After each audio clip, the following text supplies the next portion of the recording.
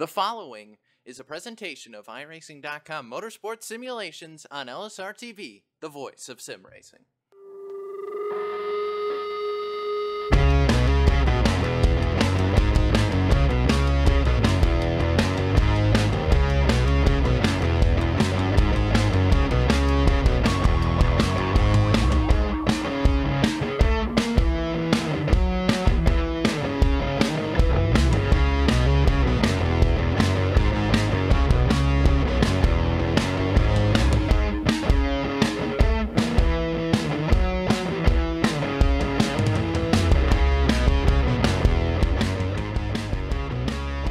Live tonight from Bristol, Tennessee, LSRTV, as always, happy to say good evening, sim racing fans, and welcome to the Championship Esports Association's 2017 Cars eSport Tour on LSRTV and iRacing Live. Happy to be with you tonight from the last great Coliseum for the Thunder Valley 200, the fourth race on this 2017 campaign. The night getting set to get kicked off with late model stocks on track as we welcome you topside into our LSRTV broadcast booth. As always, Evan Pasoko, Austin Coop, James Pike topside with you. Downstairs pushing the buttons, the lovely and talented Cisco Scarbosa, bringing us to you here tonight live on iRacing Live and also over on Facebook Live. Coop, this is such a fun racetrack. It's Bristol, baby. It's completely different of an animal compared to Thompson, completely different compared to Kentucky, where we will be for the next race on the calendar year. And the big difference is banking, a lot of it.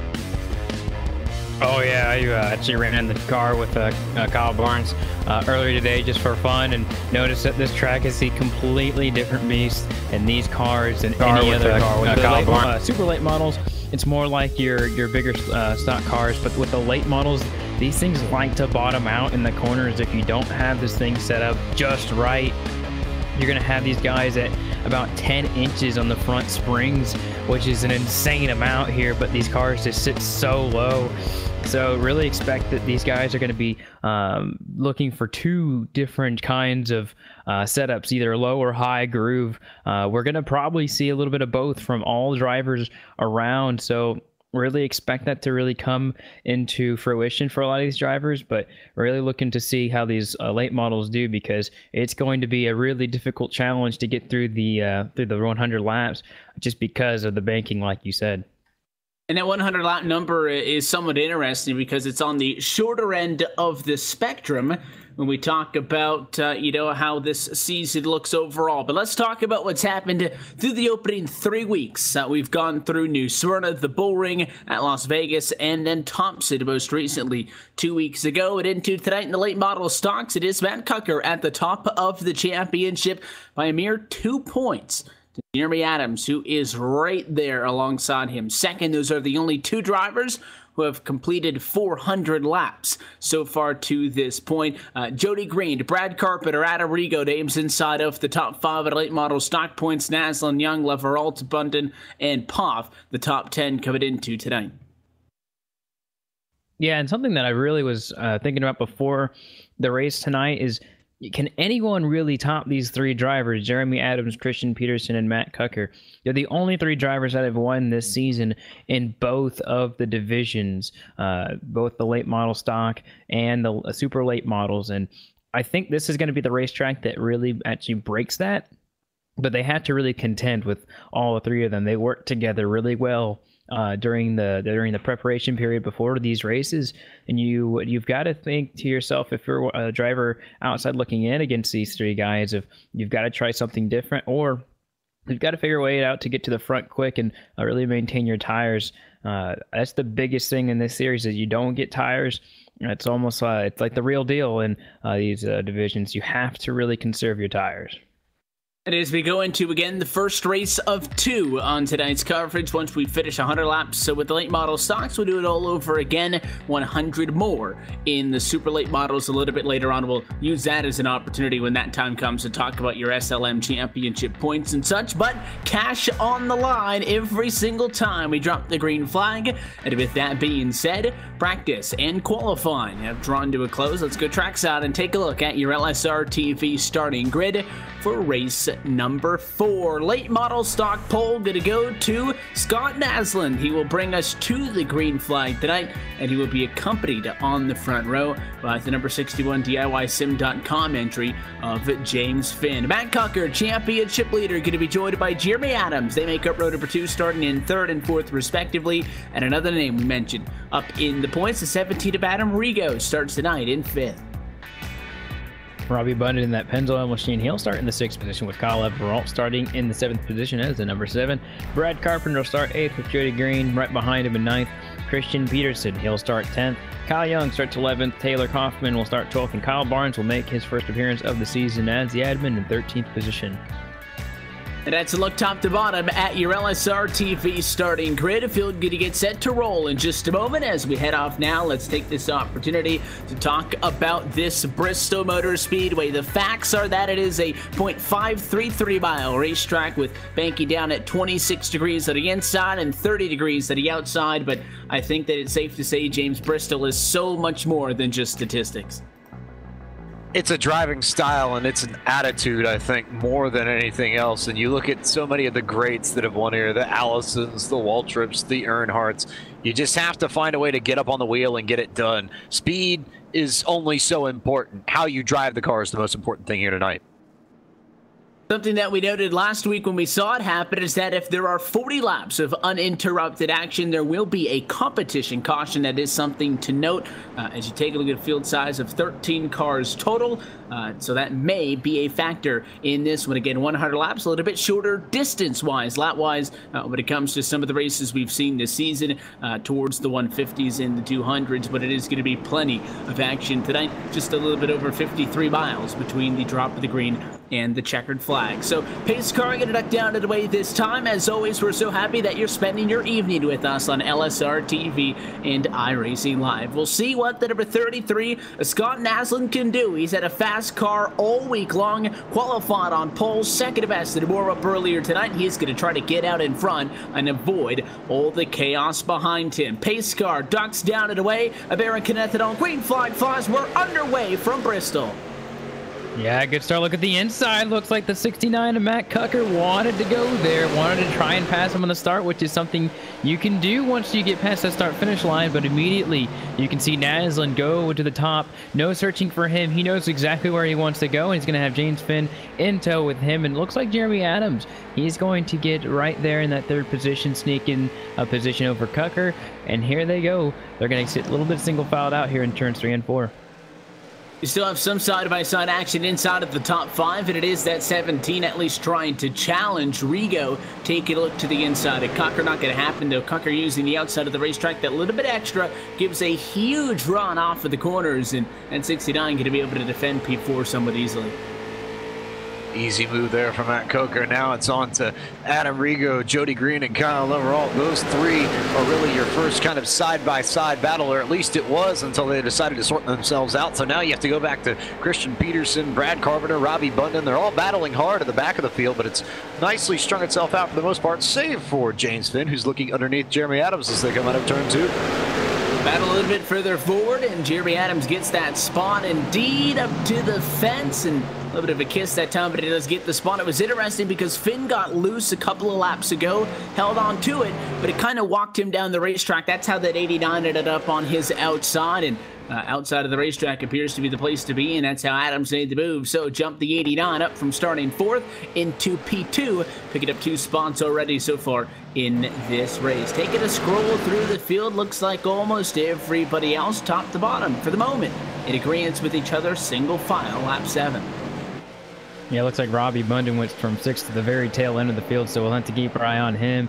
Maybe the setup's not agreeing with him at the moment, but with the way this track works out, you can have a long run setup really propel you forward. And that's what I'm thinking about that 61 of James Finn. He's under fire on the bottom side from these guys. Looks like the number 69 of Matt Cucker. He's going to be on the inside, and the 17 of Matt Rigo, or Adam Rigo. He's going to try and get by him on the inside as well. And they're probably going to get it done. It's the shortest way around this track. But if you're the 61 of James Finn, it was loose. And we saw that. His car got real loose out of the corner. And this track is known for getting tighter as the run goes on. So we're only on the lap 10, about 10% of the way through this race. You got to think that that 61 may have a long run car. And so only time will tell. He is losing positions pretty quickly, so he's either gonna he's really got banking on it, or he's really losing something on the car right now. And it's interesting because when he got loose and ended up losing that position when he was where he started this race up in second spot, he got really loose, and it's not like he locked up the tires or anything. It didn't hit the fence, but the 61 definitely nowhere near as quick as it was off at the start of this race. If you remember, when he started second, he challenged for the race lead. In fact, he, obviously your pole sitter Scott Naslund, and then the driver who started in third, Matt Cucker, were all over each other into 1 and 2 for the first time. But the 61 is not having a fun time out there, falling all the way down to P6 now and continuing, it looks like, to try to find the handle on that car. I think now that we've settled into this green flag run a little bit, we're starting to see what kind of setups these cars really have, as we have Kyle Leverett down into the inside retaining wall, got loose off of turn 4, spins the car. We'll see if it brings down a yellow flag. Nothing yet, but trouble for the 7 machine, and there it is, first yellow flag of the evening. Caution flag does come from the tower. The 7 was around on the front straightaway, so we'll check things up at lap number 14. Taking a look in just a moment on your LSRTV replay, and it was a bobble in the center of quarter number 4, it looked like, and he tried to step it up the hill. The problem is, though, you can get real tight on the fence regardless, so he had to obviously snap that car back to the left, and it just didn't work out. He tried to get it back under control, and a little bit of a lazy spin to the inside, but kind of like a place like Dover, there's not a lot of real estate between the racing surface and the inside of fence on the straight scoop, and despite the fact that he locked it up pretty quickly, he does get some pretty good damage in that one. Yeah, it was a really interesting spin. You could definitely see the wobble in turn 4.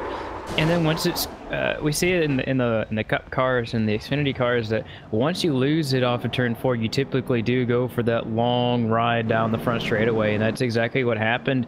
I mean, he locked it down, tried to do everything he could, but once you start that slide, it's really difficult to stop that car from hitting the inside wall. The banking on the front straightaway will send you right there, so he's got some decent front end and some really good, really good front end and some decent back end damage. So he'll definitely come down pit road. He can't take tires, take fuel, make an adjustment, and fix that damage as much as he wants to. It looks like he's going to hit the cone. He's going to get a penalty for that, actually.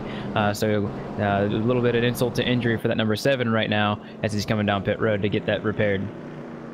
Yeah, and this is a little bit of a larger track as far as, you know how long these pace laps take. We've seen a couple of races this season where pace laps are nearly 30 seconds. 48 seconds means there's a little bit more time for drivers to come down, get damage fixed, but when you come down to the pit lane and you're forced to do pit road speed at 35 miles an hour, you don't really get a lot of time in the box to allow that car to get fixed up, so you get damage. You're, for all intent and purposes, really stuck with it for the course of the race.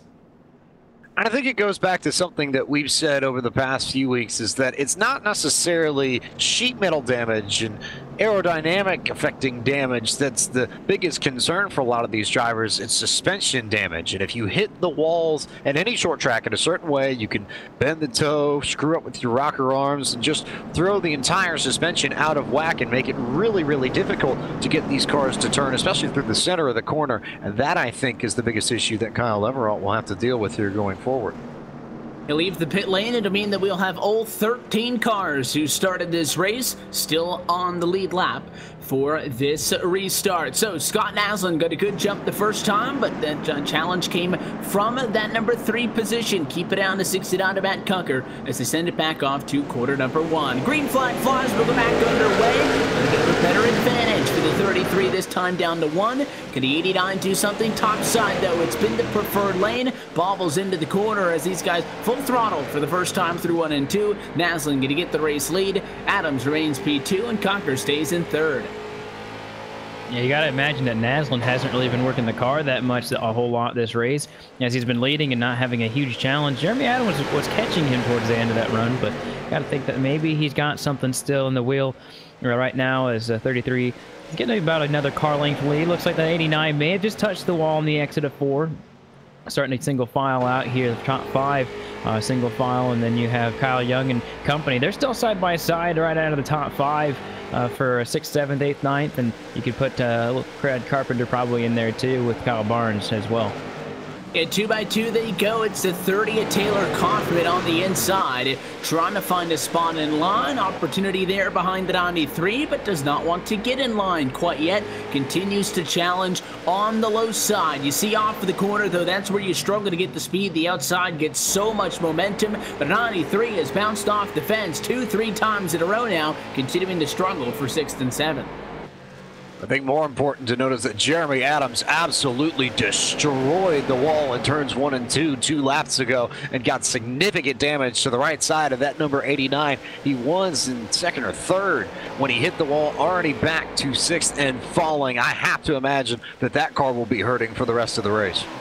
And the contact that we were talking about, excluding that 89, is just guys getting into the corner, drifting up a little bit high and more or less kissing the fence. The 89 either thought he was getting loose or something, but tried to overcorrect, and that car snapped up into the wall. And that's why you see such heavy damage. It cost him 5 positions now as he falls to 6th on the racetrack. And again, as we were just talking about under the yellow, question is now, does that damage affect how that race car handles? It was a pretty good piece of contact directed on the right front of that machine. If he is struggling, he's going to have to deal with Jody Green next. The 13 runs behind the 89 in the number 7 spot on track right now, and is taking a look to the inside. In front of them, though, side by side, inside of the top 5, Taylor Kaufman still on the inside, picking up a spot from Rigo.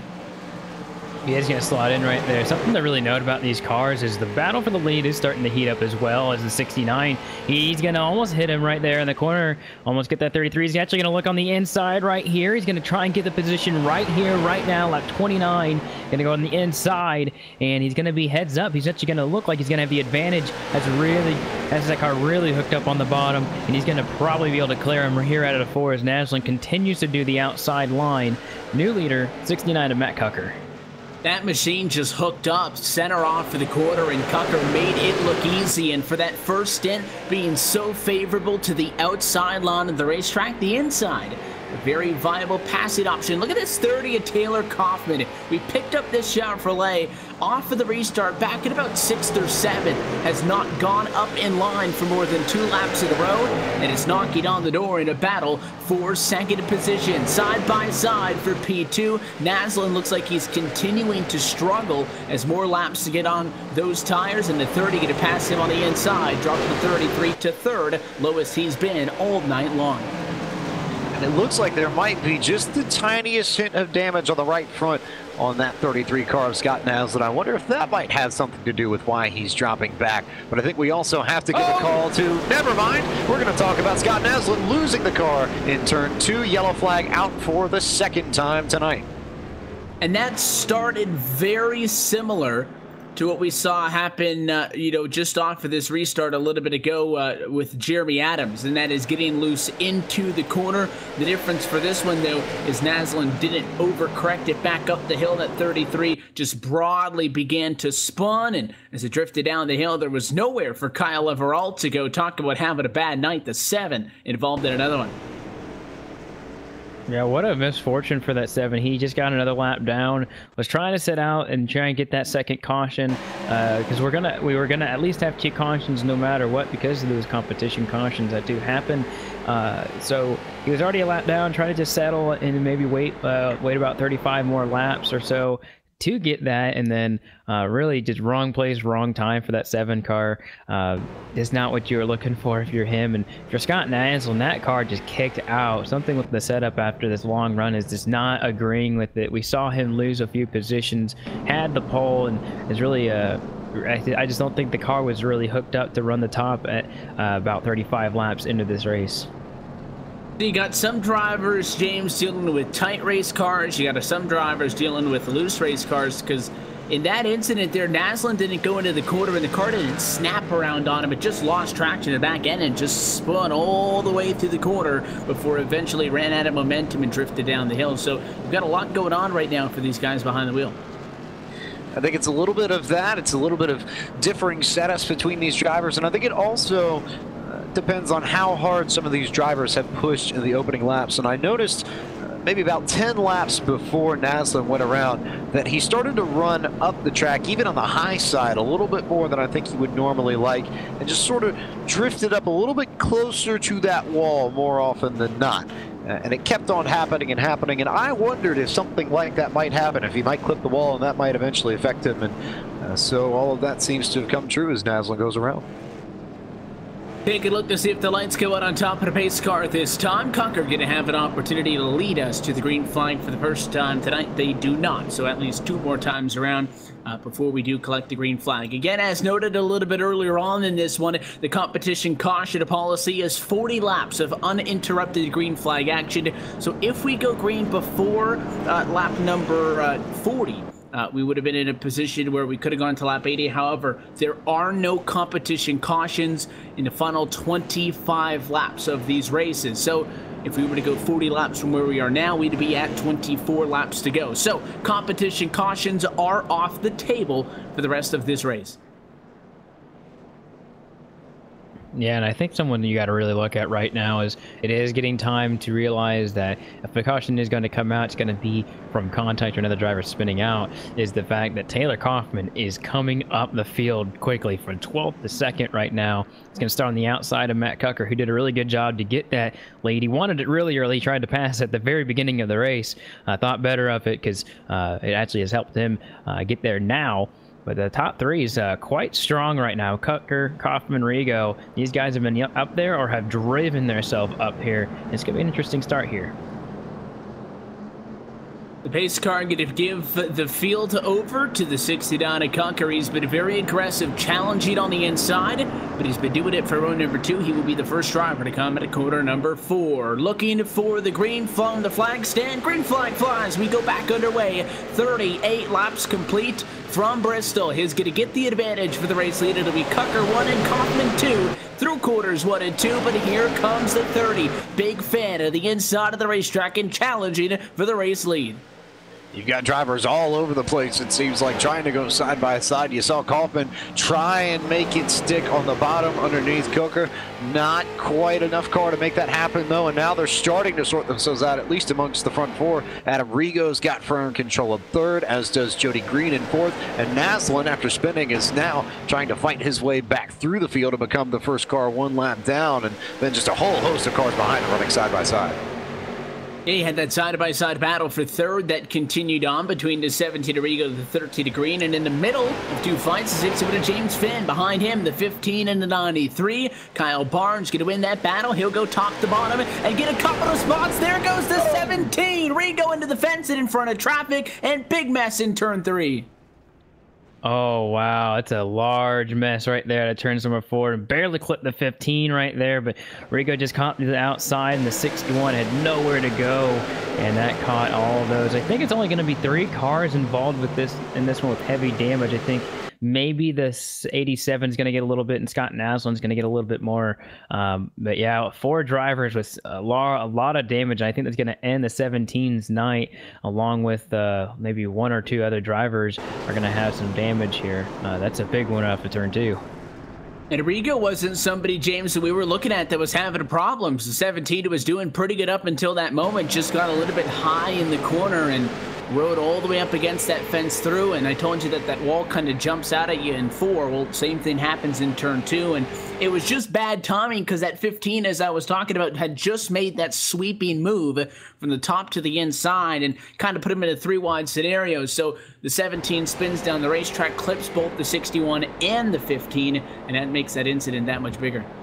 I think in comparison to Leveralt's crash and what Scott Naslund did, that was more a byproduct of just racing than anybody, making some form of mental mistake. That happens when you get cars this close at Bristol. There's just nowhere to go sometimes, especially off corner exit. If someone gets loose like that and you get someone coming off the top and they clip somebody on the bottom and they both kind of fan across to kind of clean out and create a blockade in the middle of the track, there's just not much you can do if you're coming behind it.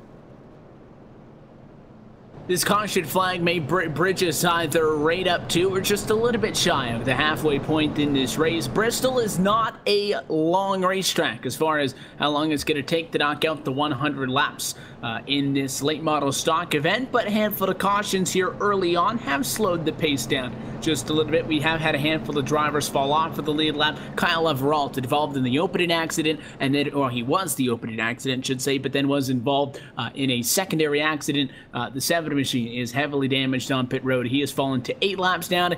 We also have James Finatarigo on the pit lane with some pretty substantial damage. They run in 11th and 12th position, and they're going to fall now 2 laps down. Naslin down a lap, Robbie Bundon down a lap, so now you're starting to see that attrition come into play. Yeah, seeing a lot of these guys out of the race, or at least trying to get their cars repaired this early. We're almost halfway.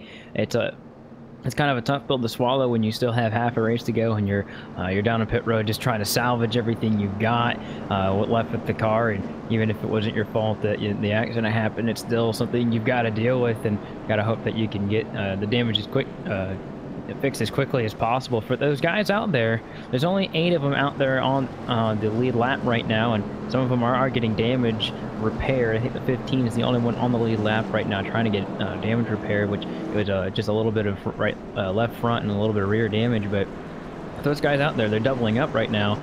They've still got really clean cars for the most part. I think maybe the 87 of Robbie Bundon, he's still on the off lap. He's got lots of damage, but everyone else, they're pretty clean out there. If you got a car that's still in one piece, you're basically the top 8 who right now are scored on the lead lap. Matt Cocker, though, leading this race, will bring us to right about the halfway point. He's got to win in these late model stocks already this year. There's a lot of drivers behind them, though. Coffin, Green, Young, Carpenter, and company, who are still looking for their first. 69 going to be in control once again, and a good jump out of the restart box. We go back underway. 53 laps to go from Bristol, just as it was the last time. Top 2, single file out in the center of the quarter with a big run for Kaufman to the inside. Kaufman got a really good drive off of turn 2, and it might be enough to come up in front of Coco, who pulls the crossover down the front straightaway to try and make it happen. They might bump, touch, no, nothing in the corner yet, but it's hard side-by-side racing for the lead as they come into turn 3. The 69 trying to fight on the inside. It's where Kaufman passed him up, but just not enough speed off for the corner. And Taylor Kaufman, new race leader, lap number 50. Beautifully executed off for the restart. He'll drop Matt Cocker back into P2. Behind them, Kyle Young in 3rd, Jody Green in 4th, and Kyle Barnes watching the fun in front of him from 5th. Yeah, look at that 15 back in the top 5 after having that issue, and those guys in front of him side by side trying to negotiate who's going to get that position. But looks like the 13 is really wanting to be at the top of the racetrack right now, and is now having to be squeezed towards the top, and I believe he's going to be crossed. Look at the 15 right there, crossing between both of them. Get them both with one foul swoop right there. He's going to be in 3rd at the start or finish line, and I think he's going to get them both here at turns number 4. Same move he made before he got collected in an accident. That time it works. He gets the spot at the line, but an Audi 3A Young not going to give things up. They'll cross each other up. Now at a quarter number 2, a drag race. Down the back straightaway. Look for the outside, though, to get the run. Coming at a quarter number 4. That's what the 15 is banking on, and it's going to give Kyle Barnes P3. So Barnes moves up to P3. Now he'll set his sights on Coker. Maybe most important to note, though, is that Kaufman is starting to drive away from Coker, and he isn't necessarily doing it up on the top side like we saw Scott Naslin do in the early part of this race. Kaufman's driving more of a sort of central groove through the corners, maybe a little bit towards the apron there, but he's not riding the wall in the same way, and he's making it work. He's already jumped out to a 0.4 of a second lead here on lap 56. And he almost exits the corner where he enters the corner. He doesn't go up to the extreme outside or to the extreme inside. Cocker's digging a little bit more from 2nd, and he closed the gap a little bit more that time. The 69 making a lot higher of an entrance into the corner, sweeping low off of the turn, and it's allowed him to close in within a couple of car lengths for the race lead. Just past, though, the halfway point here tonight for the Bristol Motor Speedway. Let's take this opportunity to look at our iRacing Midway Race Break, brought to you by iRacing. Battle for the race lead going to go on amongst these 2 in contact. Kaufman going to get clipped by Cocker, and Cocker's going to be the one that spins around. Oh no, and that is going to bring the caution out from the tower once again. Single car spin. Cucker looks like he was trying to give the 30 room to gather it up, and he did, but in doing so, I think he got too hard on the brakes and dug that nose in and bottomed out the car whenever it started to slow down, and that car had nowhere to go. No damage on it, but wow, that was a crazy battle. Just, I think, slung it in there just a little too hard, and then once the contact started, it was on from there. And we noted again that 30 was running the middle lane, James. He probably just went into the corner like he normally would have, and it squeezed the 69 a little bit. The 69 was, as we noted, trying to enter the corner a little bit higher, so their paths just kind of intertwined into the turn, and they got together. I was all but certain that 30 of Kaufman was going to be going around. He was about 45 degrees to the inside fence. A fantastic save on his part. Cucker not as lucky, though. Kaufman, I guess, took some notes from what Ryan Newman did in qualifying for the All-Star race last weekend, because if you've got some banking, you can turn it back to the right a little bit and save your car. That's exactly what he did, but I think Coker just caught the apron, and that's what kind of finished off the spin. He didn't really have the room on the concrete to save his car the way that Kaufman did, so I think that's why Kaufman's up here in the lead, and Coker's going to have to drive his way through the field a little bit to get back to P1.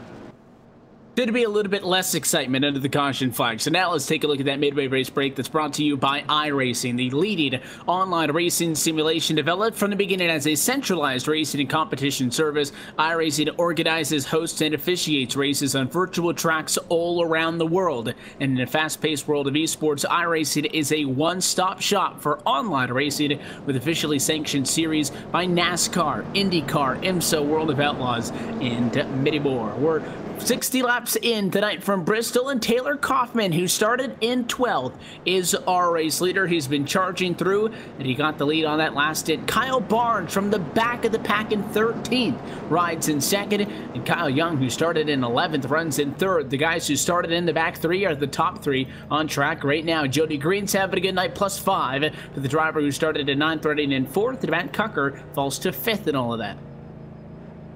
Yeah, Brad Carpenter, he started 8th. He's up 2 positions in 6th, and all the rest of these drivers are 1 or more laps down. Christian Peterson being 1 lap down, Robbie Bundan being 6 laps down.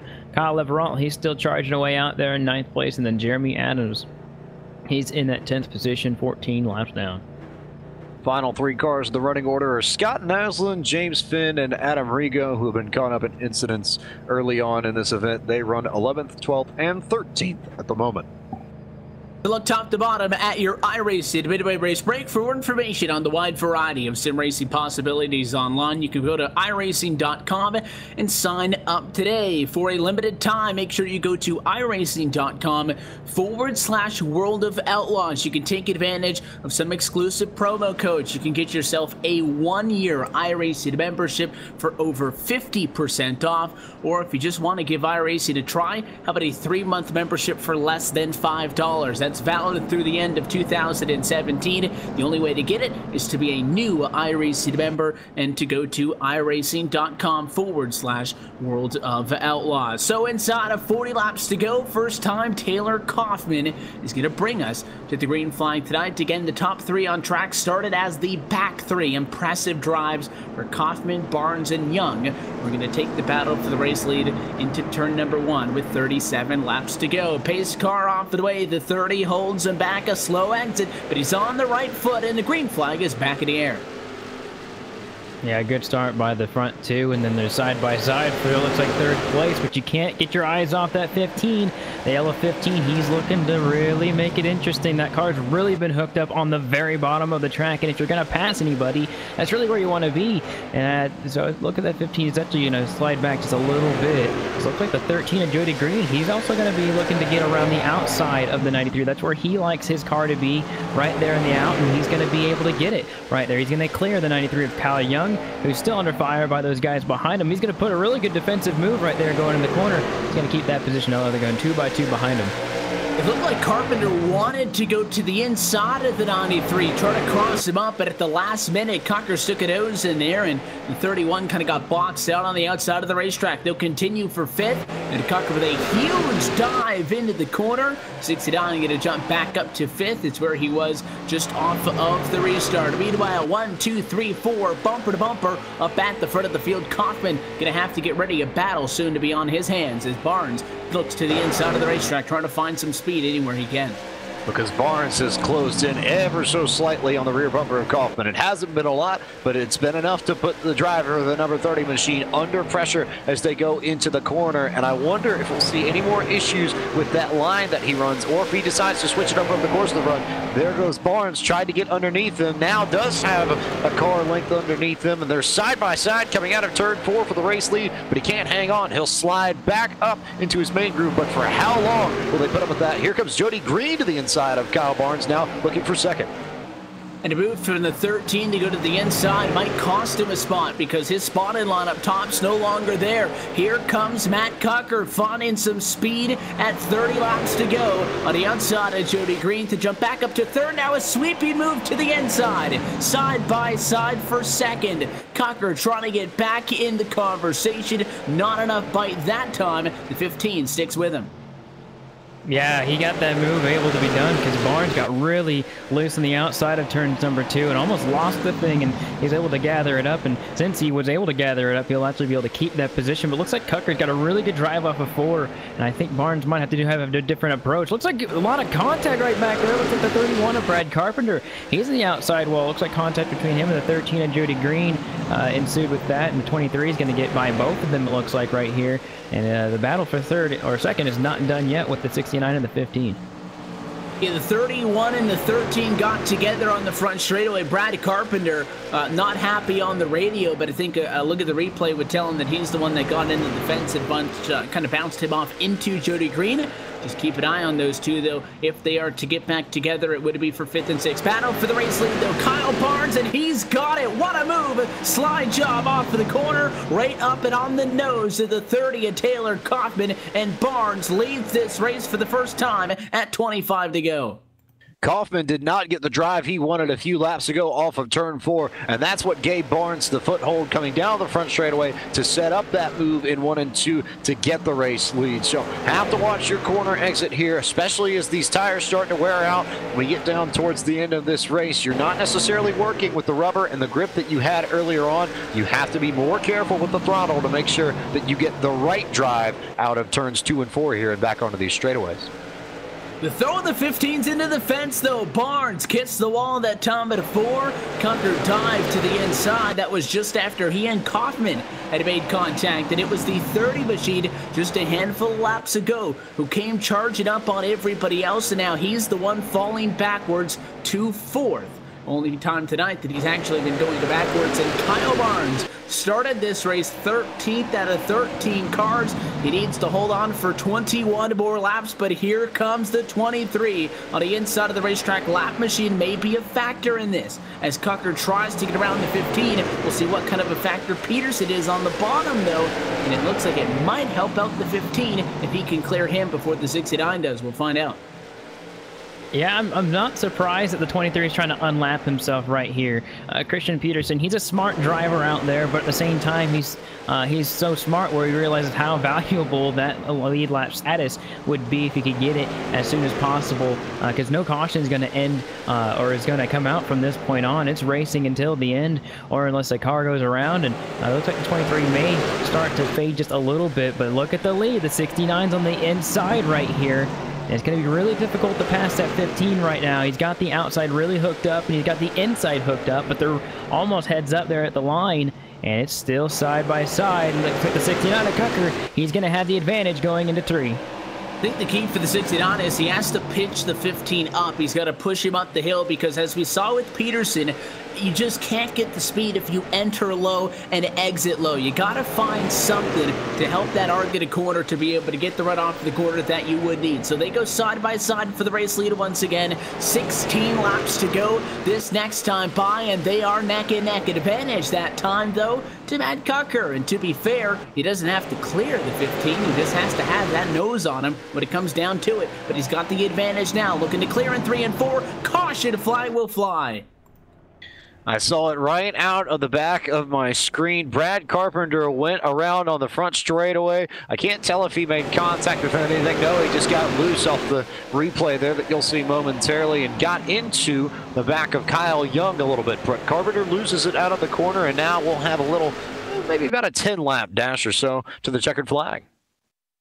Pretty big damage that Kyle Young is going to get from that one. Got hooked in the right rear and pancaked the front straightaway fence after being scored in the 4th position. So the 93 may have to really scrap off for this ensuing restart to be able to maintain that top 5 running position. But that was huge for Matt Cucker. And to be fair, the 69 was all but clear on Barnes. So I don't think it was a case where, you know, the 69 just had a couple of inches on him and he's going to get a free spot. I think that Cucker was going to get that position. But now he'll have an opportunity to bring the field to the green flag and try to run off it away. Although, really, all this race, and especially late, will the race leaders get the good run out of 4? And 1 and 2, there's always been somebody there. We really haven't seen a race leader get clear of all the chaos. Yeah, it's almost like you're the leader. You're at a disadvantage. It's like everyone's able to catch you a little bit quicker, and you would normally think that at a speedway you'd get a little bit of draft, you'd be able to do that. And I'd say that it's maybe a little bit of a factor, but with the fact that they're going side by side, I'd say maybe the leader is using their tires up a little bit more than the driver behind them. Sometimes with short track racing as well, if you're the only one up there, there's no one to really chase, and everyone's chasing you. They have a target, whereas you're at the front, you can only see pavement out the front windshield or a lap car, so that could also be. So it's going to be quite the exciting last 10 laps of this one. Is I bet we'll get about 2 laps more of caution flag laps, and then we'll get racing again for about a 10-lap shootout. But I think between those top 2, maybe Taylor Kaufman can get back into this thing. Between those 3 right now, they're very strong, and I'd say you'd throw Kyle Young back in there, but he's got damage on that right front, so we don't know the extent of what that car can do at the moment. I think the biggest thing to note is that as we get set to come to this restart, that if a caution is to come out inside of the final 5 laps of this race will be done. We will not have an opportunity to go back into green flag racing conditions. So whether we take the green with 10 laps to go, whether we take it with 9 or 8, depending on when those lights go out on top of the pace car, once we get to 5 to go, that is the point of no return. So it does open up a small window, James, for a quick caution at a late race restart where maybe 2 or 3 to go. But I honestly think you got to expect it for that 69 machine to have to go about 4 or 5 laps inside of that 5 lap to go window and maybe bank on a yellow. I feel like that's the most likely scenario here. I wouldn't be surprised if we had a yellow within the patented Evan Pasoko yellow window TM of 5 laps, because these guys have just been going so hard for the past 10 to 15. That's where all this contact has come from, and all the wrecks have come from either drivers overdriving corner exit like Carpenter did, or getting into it and spinning out like Coker and Kaufman did. One of the 2 seems likely to happen. I guess the question, if you're trying to play this out in Vegas, is which one would you bet on happening first? 7 drivers going to have an opportunity to battle for it. Do we get old 10 laps remaining to green flag action? Pace car off and away for what could be final time tonight. Matt Cocker, championship leader, looking for win number 2 at a late model stocks. Green flag flies. 90 laps complete and 10 laps to go, and it's a good jump. Single file 1-2 into the corner. Barnes powering on the inside of the racetrack with a fantastic run at a 2. Unbelievable start that the 15 had, and you would say that the 69 had the advantage, but he doesn't right now. Look at this, he's going to squeeze him up on the outside fence. Barnes to the inside fence. It's going to be the end of the night for the 15 as he completely smacks the inside. Just pushed up a little too much out of turns number 4 and took himself out. Well, you can't say that he wasn't trying hard enough. That was a fantastic run from the center of 1 and 2 to the inside. Kept it there, and thought about maybe getting clear at the 69, and they just got a little bit too tight off of the corner. They bounced off each other. The 69 did a good job of keeping it out of the fence, but it was just a little bit too much for Barnes after his back end kind of slid out and hit the 69. The 69 got turned to the inside, almost hooked him to the right rear, and 15 tried to save it. If he sprinted about 10 more feet down to corner 1, he would have avoided damage, but nose first into that inside fence, James, and 15 is gone just like that. I think it was just more Barnes trying to pinch Cooker on the outside there of turn 4 as best he could. He certainly was trying to make sure that the 69 couldn't get much of a run as they came down the front straightaway, but he just went a little bit too high up the track, and I think that's all you can write for poor old Kyle Barnes. But can't say it wasn't for a lack of trying that he tried to make this happen. Just ran out of room, ran out of space, and I guess ran out of luck, as you said. The 69 going to have an opportunity to try to lock this thing out. This puts Kaufman back in a position where the 30 machine may be able to get something. Kyle Young, who this could be a completely different story if the 93 doesn't have the bite in that car to get up here, if he didn't get tagged in that right rear quarter panel an incident or two ago, which gave him some pretty significant right side damage. But even somebody like a Jody Green, Christian Peterson, who was just a lap down not all that long ago, is now 5th and scored on the lead lap.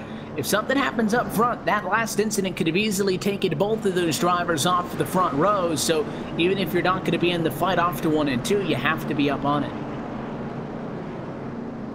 Yeah, look at the 69. He does have a little bit of left damage, and he does have a little bit of right front damage from that incident with the 15. So gotta think about, I said earlier that no one that was on the lead lap had any damage, and I think that's going to be quite the opposite of what I said earlier. The 69's got some damage, the 30's got some left rear damage, 93's got a lot of right front. Jody Green may have a little bit of damage, and then Peterson actually has probably the cleanest car out there. Between those top 5 drivers, we'll just have to see. I think he may have a little bit of front end damage as well, but I mean, these guys have been just going flat out at it. I think that's exactly what James said earlier, is that, you know, these guys are just going all for it. And yeah, I'm looking at the 23, and he's actually got some serious right front damage. So definitely one of these races that's just been really action packed, and I think these cautions have been pretty spread out to give these guys some action. But it's coming down to the end. This will be the final restart of the night. Bristol be Bristol, and that's what top running cars look like after 96 laps from the Bristol Motor Speedway. We're going to find out just how many laps are going to be left to go on this restart this time. Lights are out. So for your race leaders, you're going to come and take the green flag the next time by. That will be with just 3 laps to go.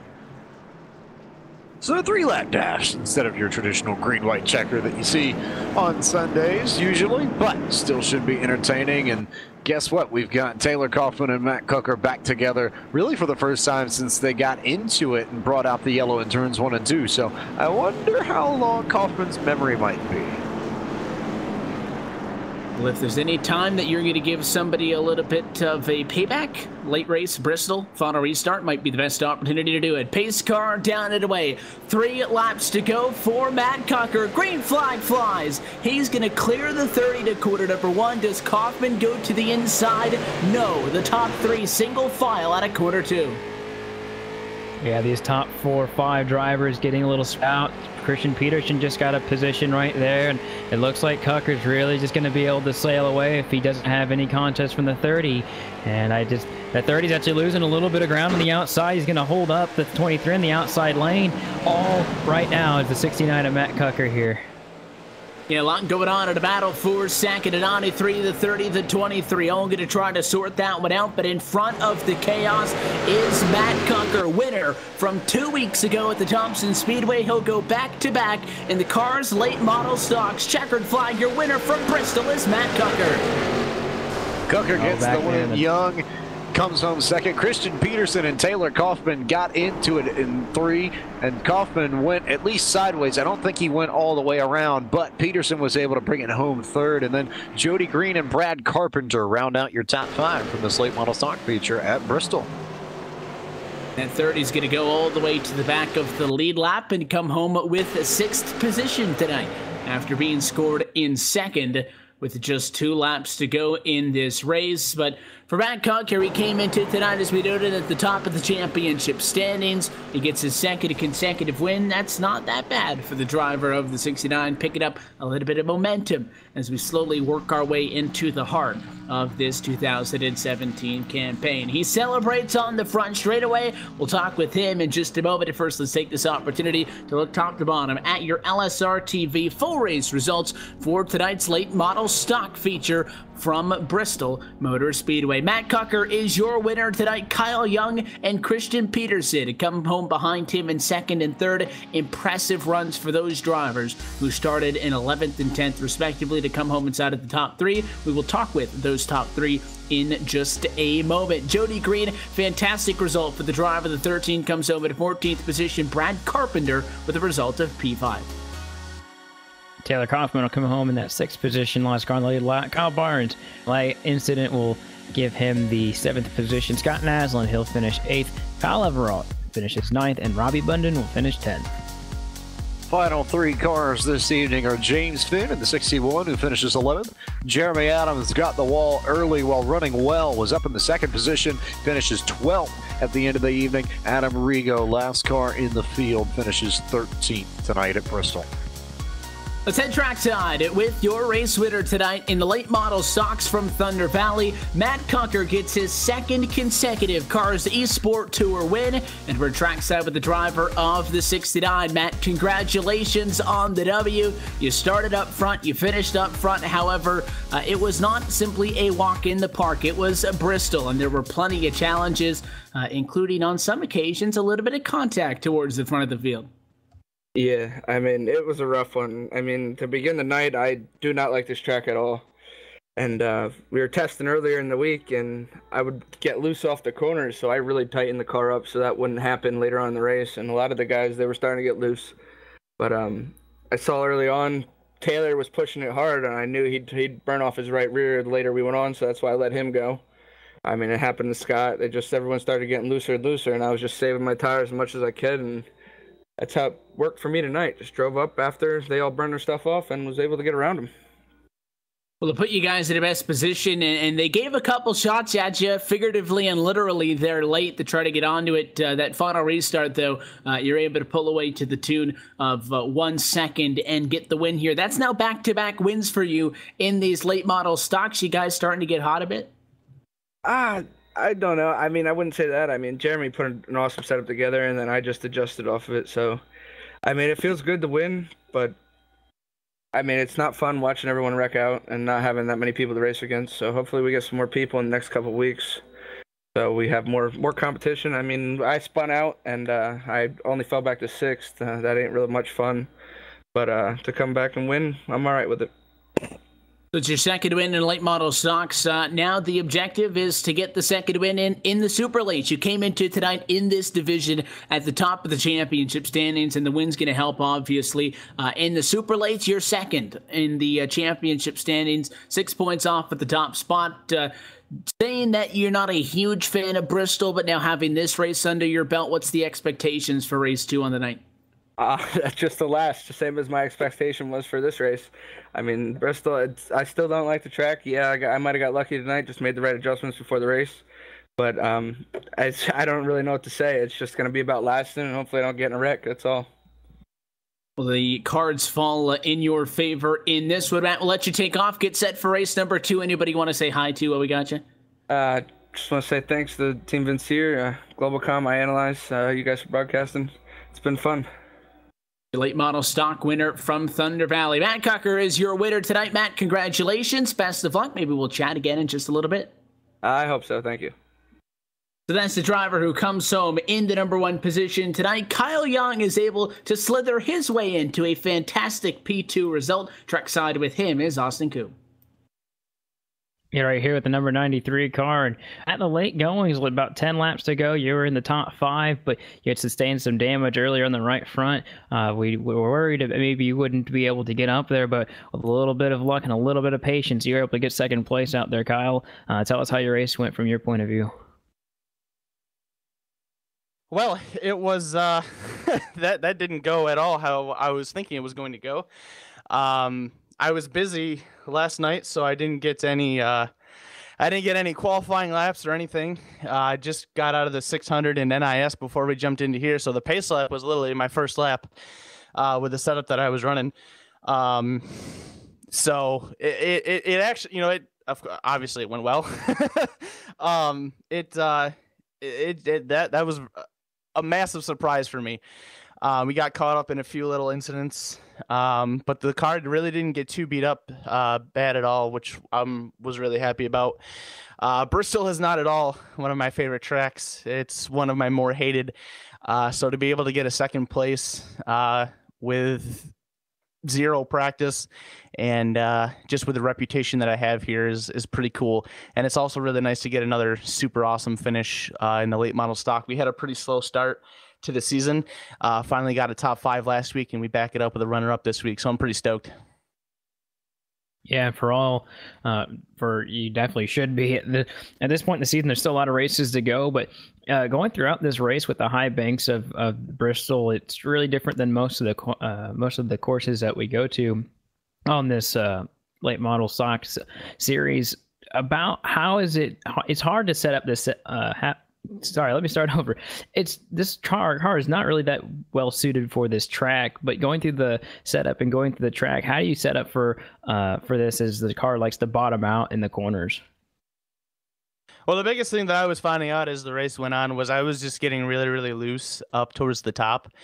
So I tried moving around to see how well the car would react to it, and it felt a lot better running down on the bottom.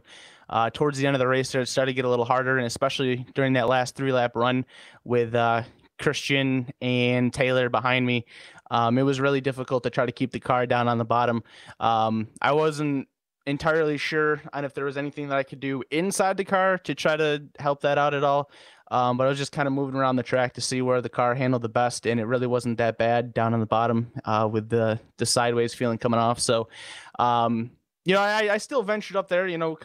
During that second to last run, we kind of got a little boxed in. Was moving around the track just to try to find some open spaces, and it didn't feel too bad as the tires wore on. But the nice thing about this combination, and you don't really see it too often, is the bottom line was actually there tonight, and it made it pretty fun. It allowed you to move around the track to see where you wanted to run and where you wanted to be able to go.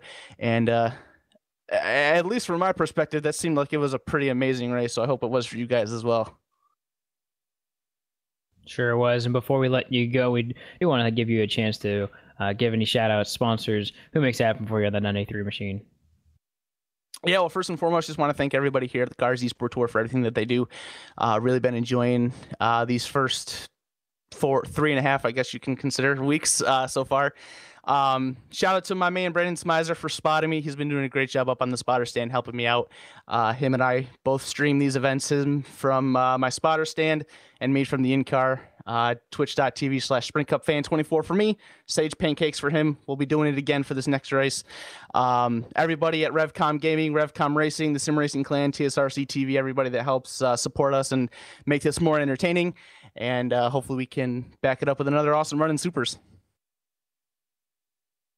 All right, there you have it, 93 of Kyle Young. We'll talk to you soon, maybe. With the hot streak that you've been on. And with that, we'll go to our third place finisher, Christian Peterson, and he's been caught up by James Pike. Down here on pit road with the driver of the number 23 machine, one Christian Peterson. And Christian, I feel like if we have a Pass the Most Cars in a Race award, I feel like you probably get it because you just ran around everybody today. Talk about how your race went just with everything going on around you. Yeah, first of all, I got to give a shout out to Jeremy Adams. He put work in on the setup. I just made a few tweaks at the end there in the practice, and the thing was a rocket ship. I just screwed myself over. It was a little loose in the beginning, so I was really just biding my time and just trying to let everybody race themselves, basically, and save my tire. And I went in right as it was coming to 1 to go, and I forgot that I hadn't pit on the first time around. So I ended up getting a black flag for entering a closed pit, and I had a 15-second penalty at Bristol. That's dreadful. So I went 2 laps down, and I mean, to be honest, I was surprised about how fast I was after I made those changes, I tightened it up a little bit, and I was just able to just mat it. Like I could basically just lift, and then once I got to the center, I was just full throttle, and the thing would stick and turn, and I could put it wherever I wanted to. And everybody else, like, they gave me the top, and I was really surprised. Everybody seemed to be running the bottom except for Kyle Barnes there. I got to second, and I just couldn't get by him. And Cooker behind me, my teammate, I didn't want to hold him up in second since we were getting down to the wire. So I let him by.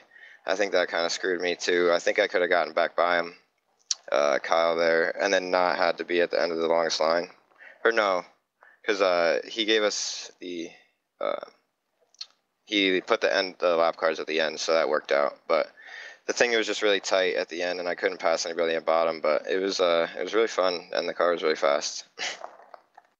We've heard from a few drivers already, and they've all said something to the effect of they didn't think this race played out the way they expected it to, at least in terms of the way people raced each other out on the track and the cautions and everything that surrounds all that. Did the way this race pan out surprise you? And having run this, do you take anything into the super late model race, and does it kind of change your expectations of what you think you might see in that feature? I guess I thought that people were going to be more patient at the beginning. I thought we were going to get the first competition caution, and we didn't. So that was a little bit of a surprise. But, I mean, it must have hit me somewhere. And I wasn't expecting something because I screwed it up going on a pit road. So something was messed up there for me. But, I mean, I don't know. I think everybody was just a little bit too loose, and it caused them to be chasing the car after like 15-20 laps into a run, and it got a little chaotic. But I mean, everybody seemed to do a really good job of putting it or keeping it together, but they would just get a little close and things happen. But all in all, I think, I don't know what we have, like 4 or 5, so it wasn't that bad. I know you've got a super late model points lead to go defend here in a little bit, but before you do, I'll give you a moment to send your shout-outs, your thank yous, your love to all the sponsors and fans and people that make it happen for the number 23 machine.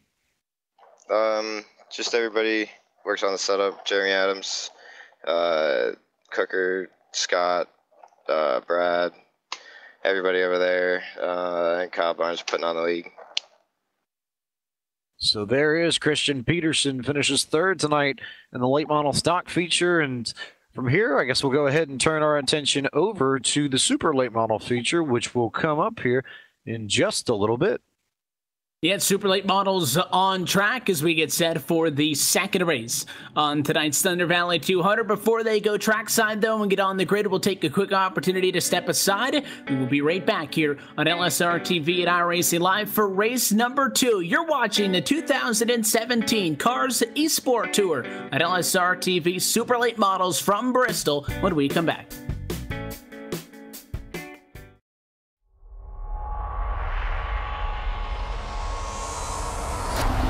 There are 3 different paths if you want to call yourself a world champion of sim racing. NASCAR, open wheels, or endurance racing. But no matter which one you take, you can guarantee that the journey will always be tough, which few will ever complete.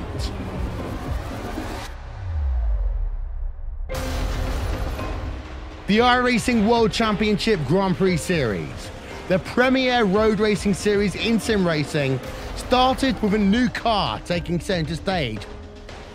Then, it was Martin Kroenke resisting any challenge thrown at him to break the 5-year stranglehold of Gregor Hutu as being world champion. These drivers and teams are not just competing for pride, they're competing for money. And with over $20,000 in prizes for each of the series up for grabs, drivers really do put it all on the line. The NASCAR Beginner Series powered by iRacing is the premier NASCAR eSport series featuring the cars and tracks from the Monster Energy NASCAR Cup Series. The 2016 campaign saw a return to the top of the mountain by Ray Alfalla as a 3-time Oval World Champion. The march to that championship was not easy, though, despite the fact that Ray Alfalla took home the most points in series history. It just also happened to be the tightest championship fight we had ever seen. These guys are set for the 2017 campaign. The Blancpain GT Series hosts the top GT3 endurance teams in sim racing, with groups of 3 or more drivers sharing the wheel. This is a championship you can't win alone, and you need the same determination, passion and drive from your teammates to be successful. They often say that it takes just one mistake to lose a championship, and in team racing, it may not be your mistake that costs you the win. Last season, VRS Coanda SimSport won the championship by a single point. This year, who will step up to the plate?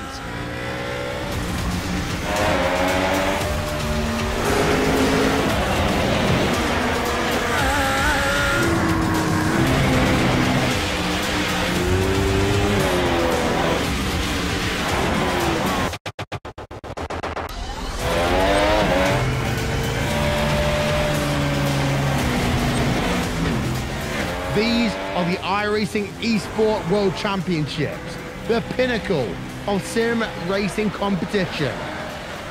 Catch it all season long with live coverage on iRacing.com/live.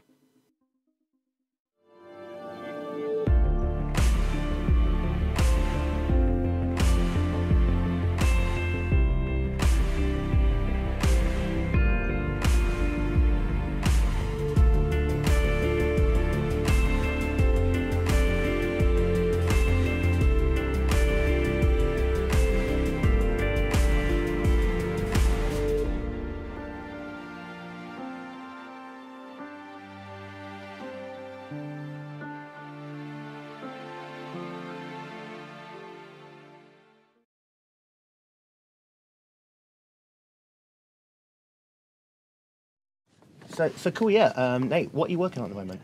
So I'm working on the animation for the game. We're working on getting pit crews fully developed, and that involves a lot of moving parts. So I'm going in and making sure that each moving part can dovetail smoothly into the next one, so that when you pull in for a pit stop, it looks like the real thing, as opposed to a bunch of jumbled pieces that suddenly stop and then go and stuff like that.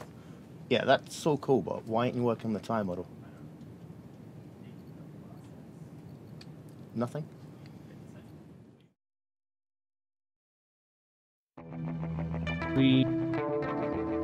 Welcome back live to the Bristol Motor Speedway. Super late models on track as we continue our coverage of the Championship Esports Association Cars eSport Tour tonight from the world's fastest half mile. Already crowning a winner at late model stocks. Matt Cucker goes back-to-back. He won 2 weeks ago from Thompson, and he won earlier tonight after 100 laps of action. So he is going to pad his championship lead in the late model stocks, but we transition into part number 2 of the evening. James, let's talk about where the super late models sit after 3 rounds. You just chatted with the driver who is leading the super late model points. That's Christian Peterson, also a winner in the most recent super late model race from Thompson. He's at the top of the pile. It's a few familiar faces up here at the top of the standings here in the super late models. Peterson leads the points. Matt Coker just won our late model feature and happens to be only 6 points behind Christian, and Kyler Young sitting 10 back of them. So you've got a little trio of drivers who are doing double duty here, running both the late models and the super late models tonight at Bristol. Going to try and shake up the front of the point standings by the time we get to the checkered flag at the end of the evening. We just spoke as well with Young on his good result in the late model stocks. He is the highest running driver in the super late model points without a win. He sits sandwiched in between our 3 different winners that we've had in 3 different races. Cucker, Adams, and Peterson have won super late model races so far to this point. Fastest driver in the warm-up session, Okaya Leveralt, would very much enjoy to change that one. Our opening race on the night had its fair amount of cautions and its fair amount of Bristol action. A couple of cars getting torn up. up. Some exciting battle and contact for the race lead. It went all the way down to a 3-lap to go restart. We will see if that's going to continue into this second race. Going to be the same distance, 100 laps, clock it in at just a little bit over 53 miles before we reach the end of tonight's Thunder Valley 200. But these super late models got a little bit more pep to them from the cars we saw just before. Might make a bit of a difference. Yeah, these cars are actually lighter than the late models by about 300 pounds, and they have about 150 more horsepower, or actually, 200 more horsepower than the late models do in the sim, and that is an astronomical amount to have the difference. You're going to see these drivers do way faster laps at this time, and they're going to be a lot closer too. It doesn't mean that they're going to be spread out as much.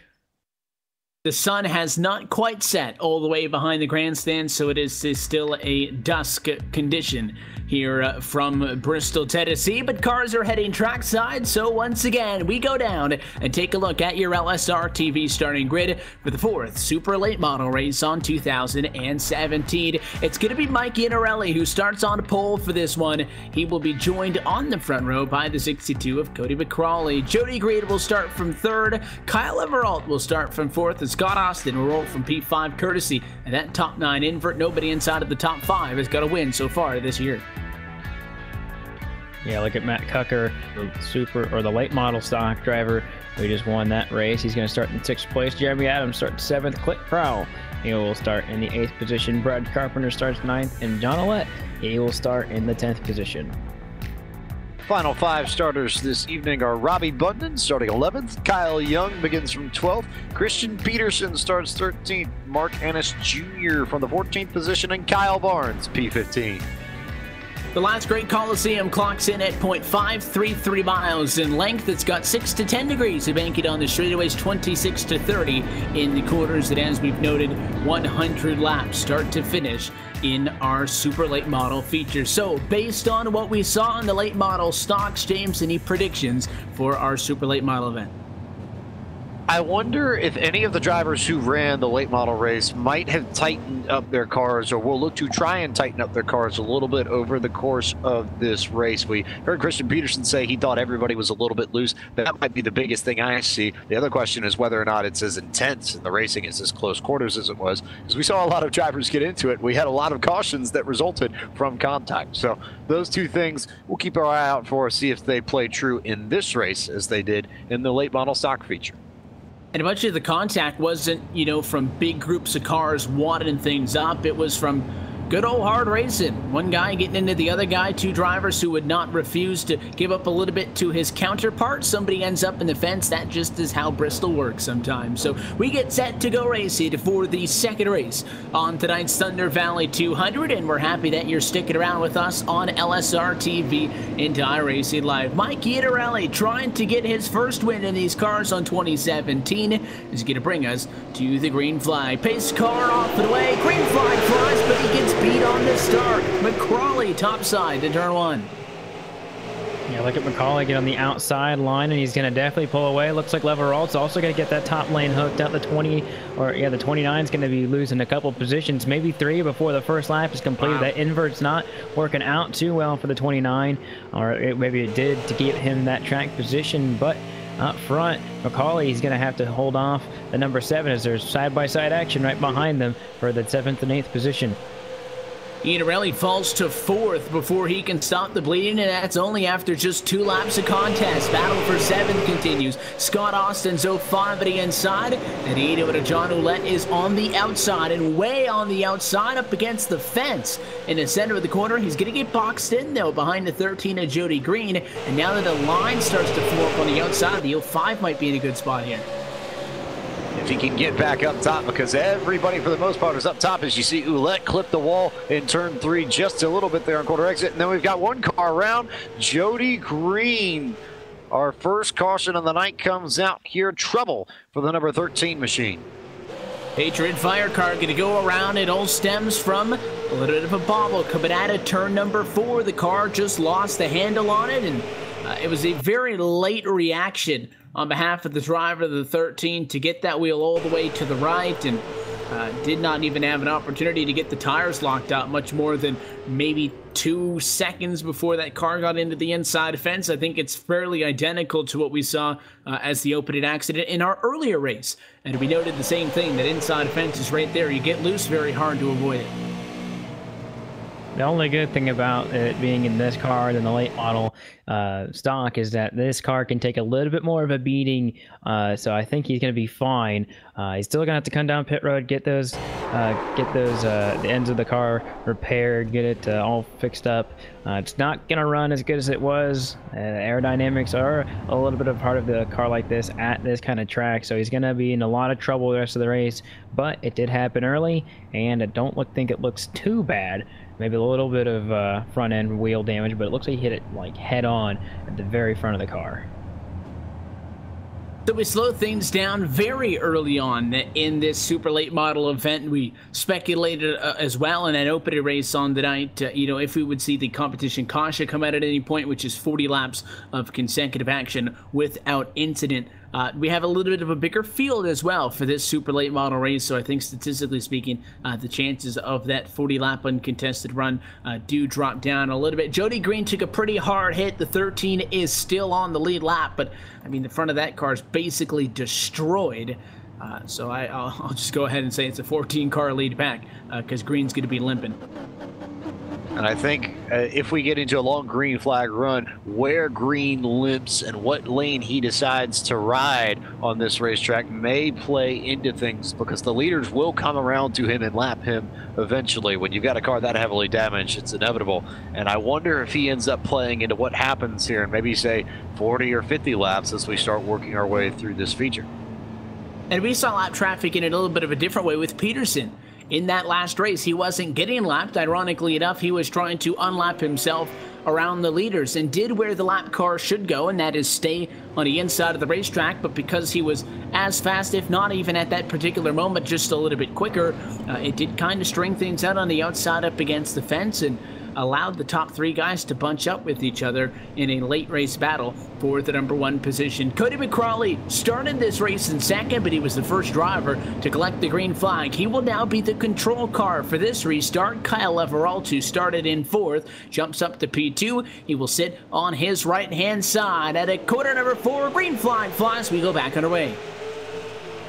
Yeah, not a good start for the outside of the #7, and looks like all the other drivers are going to come swooping in. But those first 3 drivers actually do have a pretty good jump on the rest of the field. Look at Leveralt really power on that outside. He's got it hooked up pretty well. And look at the 69 of Cucker. He's just going to lay back just a little bit. He's got a little bit more on the line, but I think the 7 Leveralt knows where it needs to go. He's had a rough season this far, and he hasn't won since the middle of last season, so he's definitely looking to change things around this season. It's been really tough for that 7 all this season. He's catching that 62 ever so slightly. Every little lap is really chewing off just a little bit each time. Leveralt gained the most positions out of the last race, up 3 spots in the championship standings into tonight, runs in 6th in the points and trying to continue with that streak here tonight. It is starting to turn it into a little bit of a 2-horse race as the top 2 pull away from 3rd place. Matt Cucker, who is a 2nd off of the #1 position. I think top to bottom the last time around, single file. As everybody tries to find a spot in line, maybe knock off some laps here early still from Bristol. Knock off the laps is the key phrase in all of that. I think we just want to see these guys get to, lap 30, lap 40, see if we can get a competition yellow. If you're anybody that's in this field, you don't want to end up with the trouble that we ran into in the late model stock race. And I think especially the guys who drove in that will be wary of that. Maybe not necessarily so aggressive here in the opening stages, but overall it's not necessarily taking heed of that, because he's driving it pretty deep into the corner, at least as far as anybody could, or at least just about as far as anybody could for someone who's running as high as he is. Tell you what, I've been watching the 69 of Cucker too, and he's been hitting the fence almost every single time into the corner. I'm not sure if he thinks or if he's kind of realized that hitting the fence helps the car turn, but the 69 has been showering the 80 of Adams with sparks almost every other time, and in fact, Cucker's not really catching up to Leveralt. Leveralt is falling back to him. because the gap between 1 and 3 remains the same, but the 7 is losing time to McCrawley, and he's starting to get closer and closer to the 69 at Cocker. So maybe that 7 struggling here to get into a rhythm. He seems a little bit more all over the racetrack looking for grip, as opposed to the guys behind him who are hitting the same spots every single time. Oh, big hit on the outside for the 7 right there. I think he's getting that car out a little too high on the track right now, and he's getting a little bit of bobble right there, and he's going to lose it. Yep, he's going to go right the inside fence. Come to a stop on the inside and expecting a caution flag to come out from the tower. Kyle Leveralt, we were just talking about that he was struggling. There is the yellow from race control, and obviously the 7 was struggling with the handle, and he was falling back, but I have to think, James, the straw that broke the camel's back might have been that big shunt into the fence he had a couple of laps ago that really loosened that 7 up. Yeah, just a struggle for Leveralt all night. And I think part of it was just how hard he pushed that car in those opening few laps. You saw him make contact with the outside retaining wall a few times with the right side before he spun it out. And I think if you're any of the other drivers, you just at least take note of that. Make sure that you don't necessarily push your car as hard. There's a point to which you obviously want to push. You want to be fast. You want to be competitive. But if you overdrive it a little bit, then you can end up damaging your car. And once you get damage to these things, you can't get that speed back. You're slower by just a little bit for the rest of the race. So picking and choosing your battles, a very important thing here, especially as we get towards the second half of this race and the final few laps. And the issue with repairs is even if you do have the opportunity to come down to the pit lane for either required or optional repairs, like you just said, that car's never going to get back to 100%. The sheet metal might look a little bit better. It might get a piece of bodywork put back on the car, but it's going to drive differently, and that's going to be not going to be to the point where you can't drive it, but you are going to notice it, and even if it just knocks you off by a couple of hundreds per lap, that will kill you as the race goes on. So 2 early cautions in this super late model race. Cody McCrawley is continuing to lead up front. He's led every single lap to this point, quarter distance the next time around. Cucker jumping up to 2nd. Jeremy Adams going to take over 3rd. John Ouellette in 4th, and Brad Carpenter your top 5 as we get set for another restart. 13 drivers scored on the lead lap. Also want to note, I noted that Jody Green was on the lead lap, but was pretty torn up that I was at that point said that it's basically a 14-car lead lap. Well, since then, Jody Green has realized that the 13 is not in operating condition, and that car has gone behind the fence and added this thing. So Green going to come home at the back of the pack. Yeah, tough day for 2 drivers. Kind of in both races, Jody Green had a fairly decent race in the first, and now has had a down race. So it's going to have to try a lot harder next week to get that car back into shape and get it or 2 weeks from now and get up to shape 2 by 2 right now. And I'd say if I'm a betting man, I'd start looking to some of these guys towards the back of the pack. I think during Christian Peterson's interview, he said he's kind of just waiting for these tires to really fade away for those guys up front. So definitely look for about halfway through this race, someone like the 23, someone like the 98, and some of those other guys back there to really start going hard. I'll tell you what, a high standard. Christian Peterson, Matt Cucker, and Kyle Young are the top 3 into tonight on points. Young, the only driver out of those 3 without a win, but all of them have finished no worse than top 5 in all 3 races in the super lates so far this season. Green flag and a fly. We are 1/4 way to the end. Cody McCrawley, first time tonight, has a challenger. Cucker to the outside. It's not going to work. Got 2 single file and take off down the back. Battle behind with the 81 Ouellette. Ouellette is side by side with another car. That's going to be the 31 of Brad Carpenter that's come up a few spots since that restart. Was able to get away from everybody else as Ouellette nearly loses it out of turn 2. Boy, did he have that 81 sideways, and might have made contact with the wall a little bit there too. So Ouellette just trying to hang on to that car, and as he does, we've got Christian Peterson and we've got the 05 car of Scott Austin and Robbie Bundon up there. All a host of cars just trying to get past that 81 machine. Yeah, that time the 81 and the 87 both got into the inside fence on the outside of the racetrack, and it's going to cost them both some time. But there was a lot of sparks flying as they try to walk that fine line between giving the guys in the inside room and getting high enough to be in that lane without overstepping that cushion and getting up into the fence. But again, it's so common here, as long as you don't smack it, little bit of sparks. Never hurt anybody, but it is going to cost Ouellette some time. He was 4th off of the restart. He falls to 7th. Meanwhile, challenge up front, it's Jeremy Adams inserting himself into the picture, not wanting to let McCrawley and Cucker get away like they did last time. He sits right there in 3rd and watches as we go side by side for the race lead. And Cucker really wants the lead right now, trying to make the bottom work, and I'd say he's got a really fast car, probably a faster car than 62, but he's got to get around him. And with the way these cars work, they work faster, almost faster than the Monster Energy cars in the corners. Down the straightaway is definitely not even close to being the case, but these cars can run so fast in the corners at the top side that it's very similar to what those cars would drive. And now you're seeing the 89 and Jeremy Adams make the outside work, and he's going to get the position on Matt Cucker fairly easily, as it looks like the 69 is probably going to have to get those tires cooled down before he makes another move like that. But look at the 62. He's trying the bottom now. A little bit different strategy than what he's got, but it looks like we're going to have a caution that's going to end all the action right now, and not sure what that's going to be for.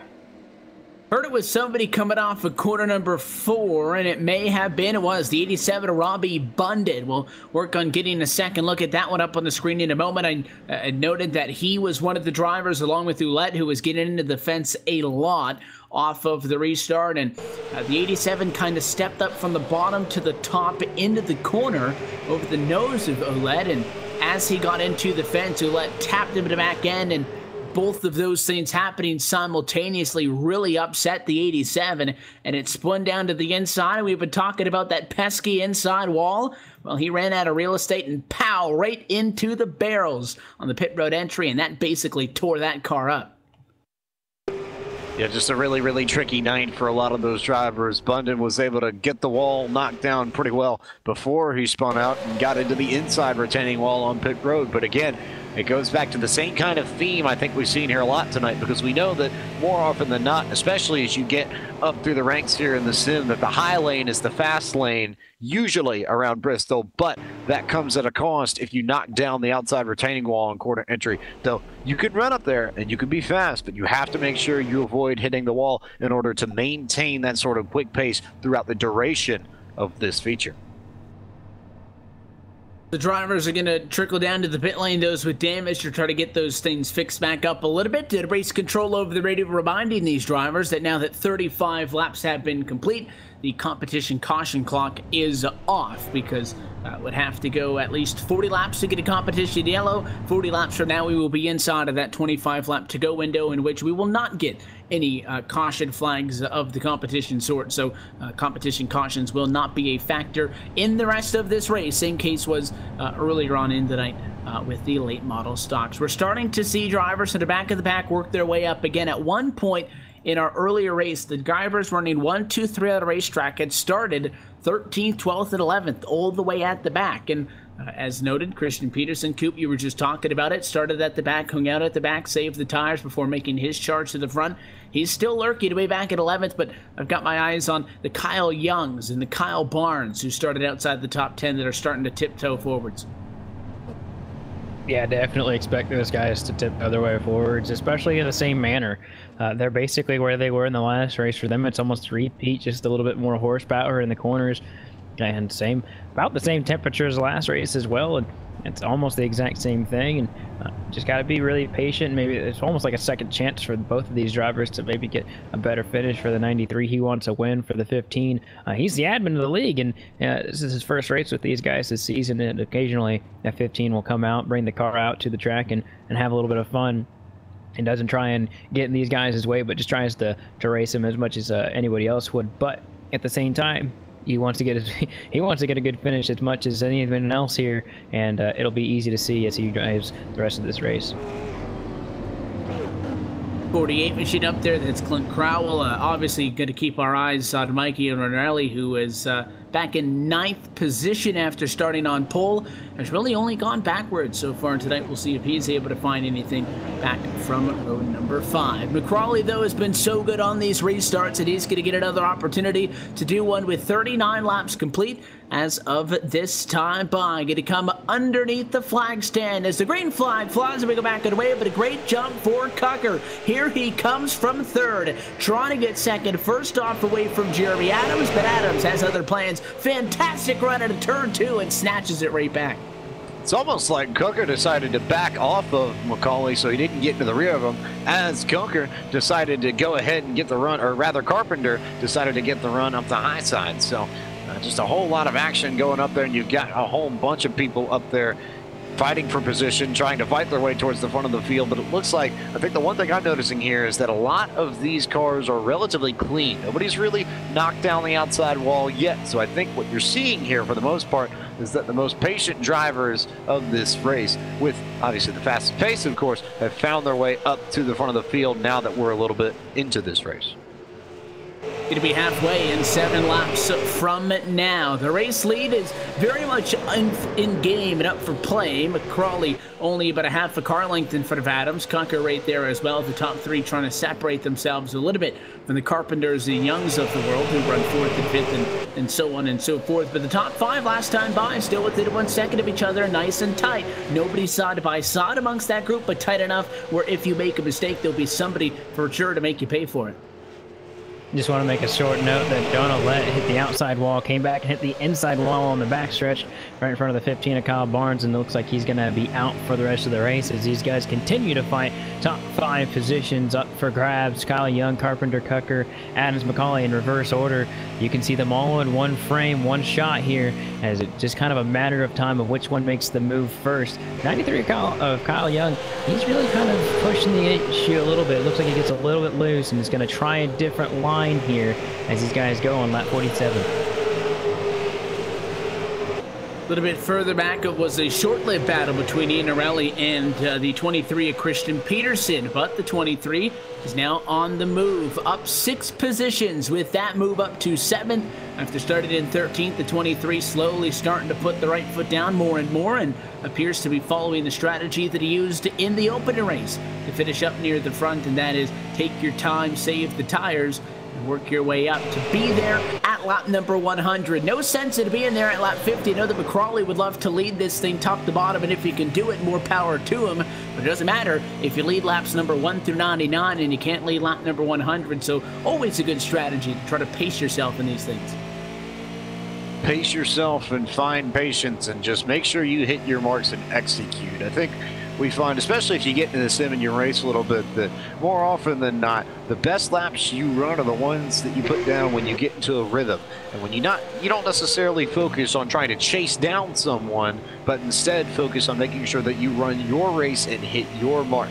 That's when you start seeing those gaps to the drivers in front of you come down. And I think, especially if you're Adams or you're Cooker or Carpenter, that's where your focus needs to lie if you're going to try and run down any of these top, 2, 3, 4 drivers to get to McCauley and try and run for the race lead.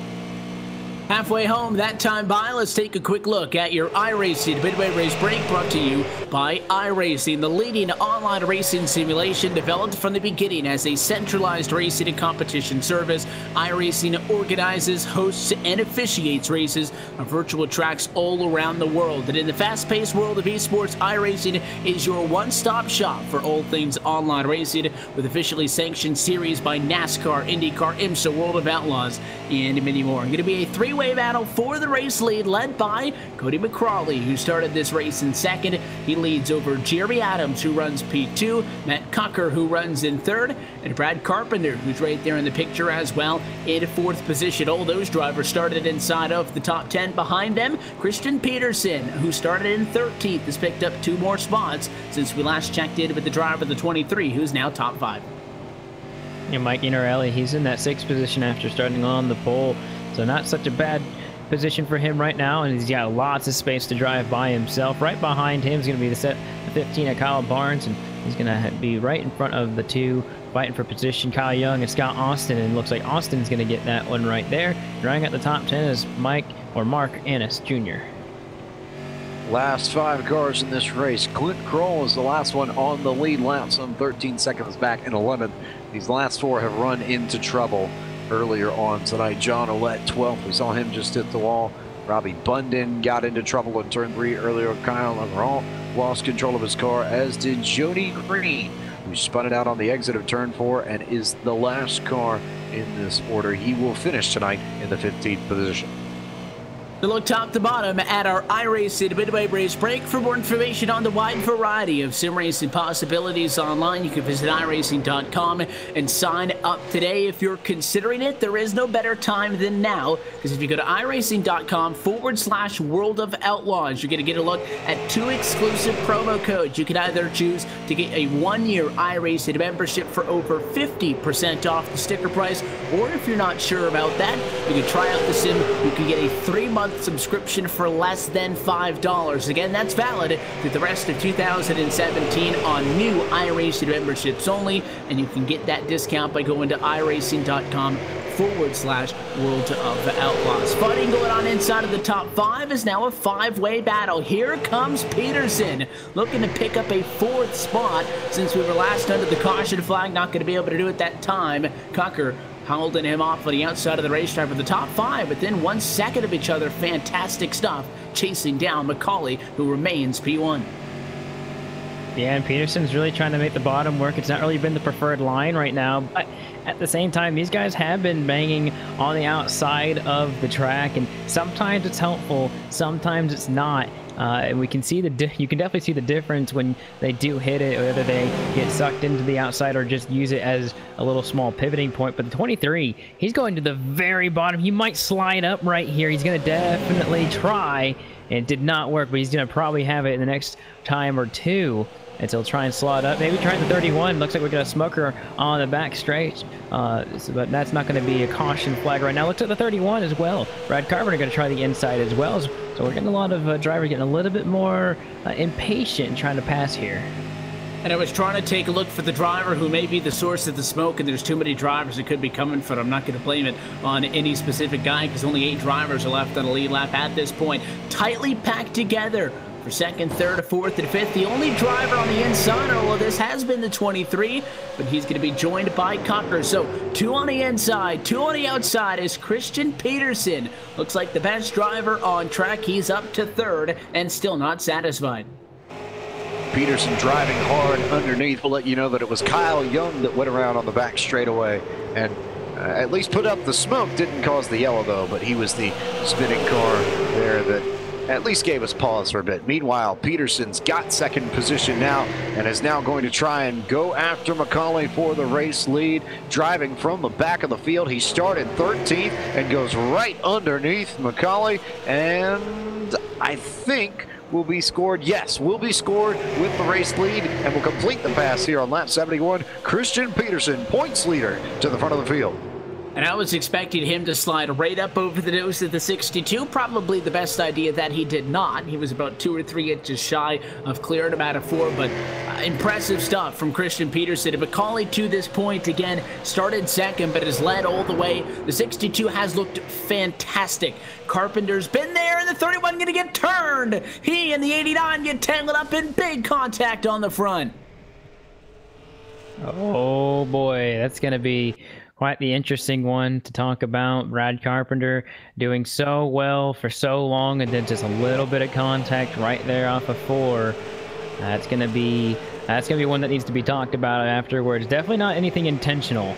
I would say that the 89 definitely did not mean to do that, but definitely walked up the track and just could not stop that car from doing that, and really takes them both out. And those guys made the first bit of contact, and they would have been okay, but they couldn't get off each other. They bounced off about 4 times before they both ended up with a pretty good lick. The 31 getting the worst of it into the inside fence. The only reason I was looking at Carpenter, because I was going to say McCauley was in a battle for the race lead. He wasn't running away because Carpenter and Cucker were there, but the 62 was fast enough where those guys weren't really able to get to his inside, which is why it was so impressive just how easy Christian Peterson made that look. And as I was taking a look back at the 31 to make that note, they got tangled up at a 4, and not the first time tonight we've seen contact with drivers inside of the top 5.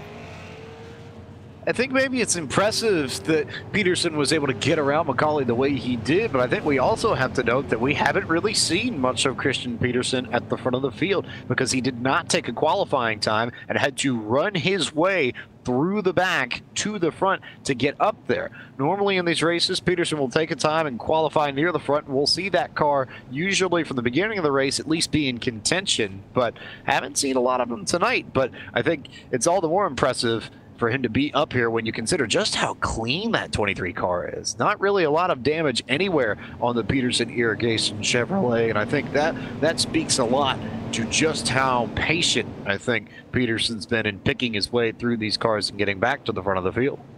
And he's been doing it in a multitude of ways. There's only 7 drivers on the lead lap, so even if he went out on the racetrack and didn't pass a single driver under green, he could assume 7th position. But it was a combination of hanging back in those opening, I would say it was about the 40 opening laps of this race or so, up until the most recent restart before the one that's going to come up here. Picked up spots from drivers wrecking out of this race, but on that last run, he went from 6th to the race lead uncontested by himself at a green, and he just walked all over everybody.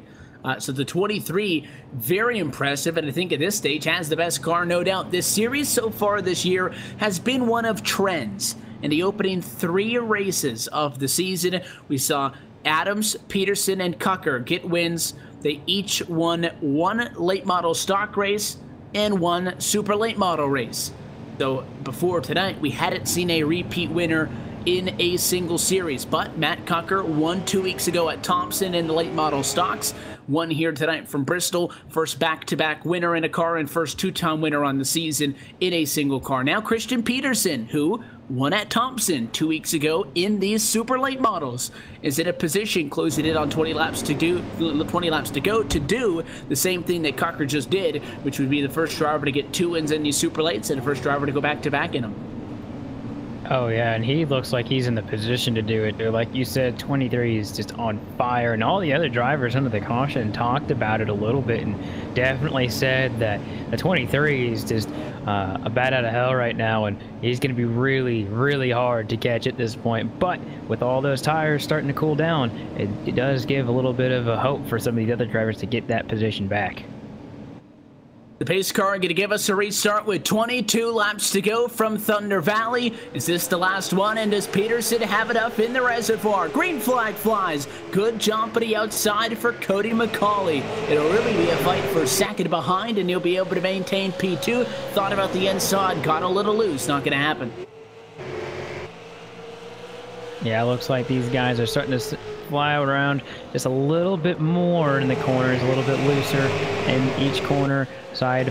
No really side-by-side action right now, but it does look like these guys are trying to really just sink in and ride these 20 laps out, try to get an advantage, get in a rhythm. As James said earlier, if you can get in a rhythm, you can almost be unstoppable if you have just the right car set up and just the right mentality going through these corners. But I think the one driver that's already in a rhythm is Christian Peterson in number 23 car. He's just flat out up there. He's about to lap, looks like, the number 93 of Kyle Young for a second time tonight.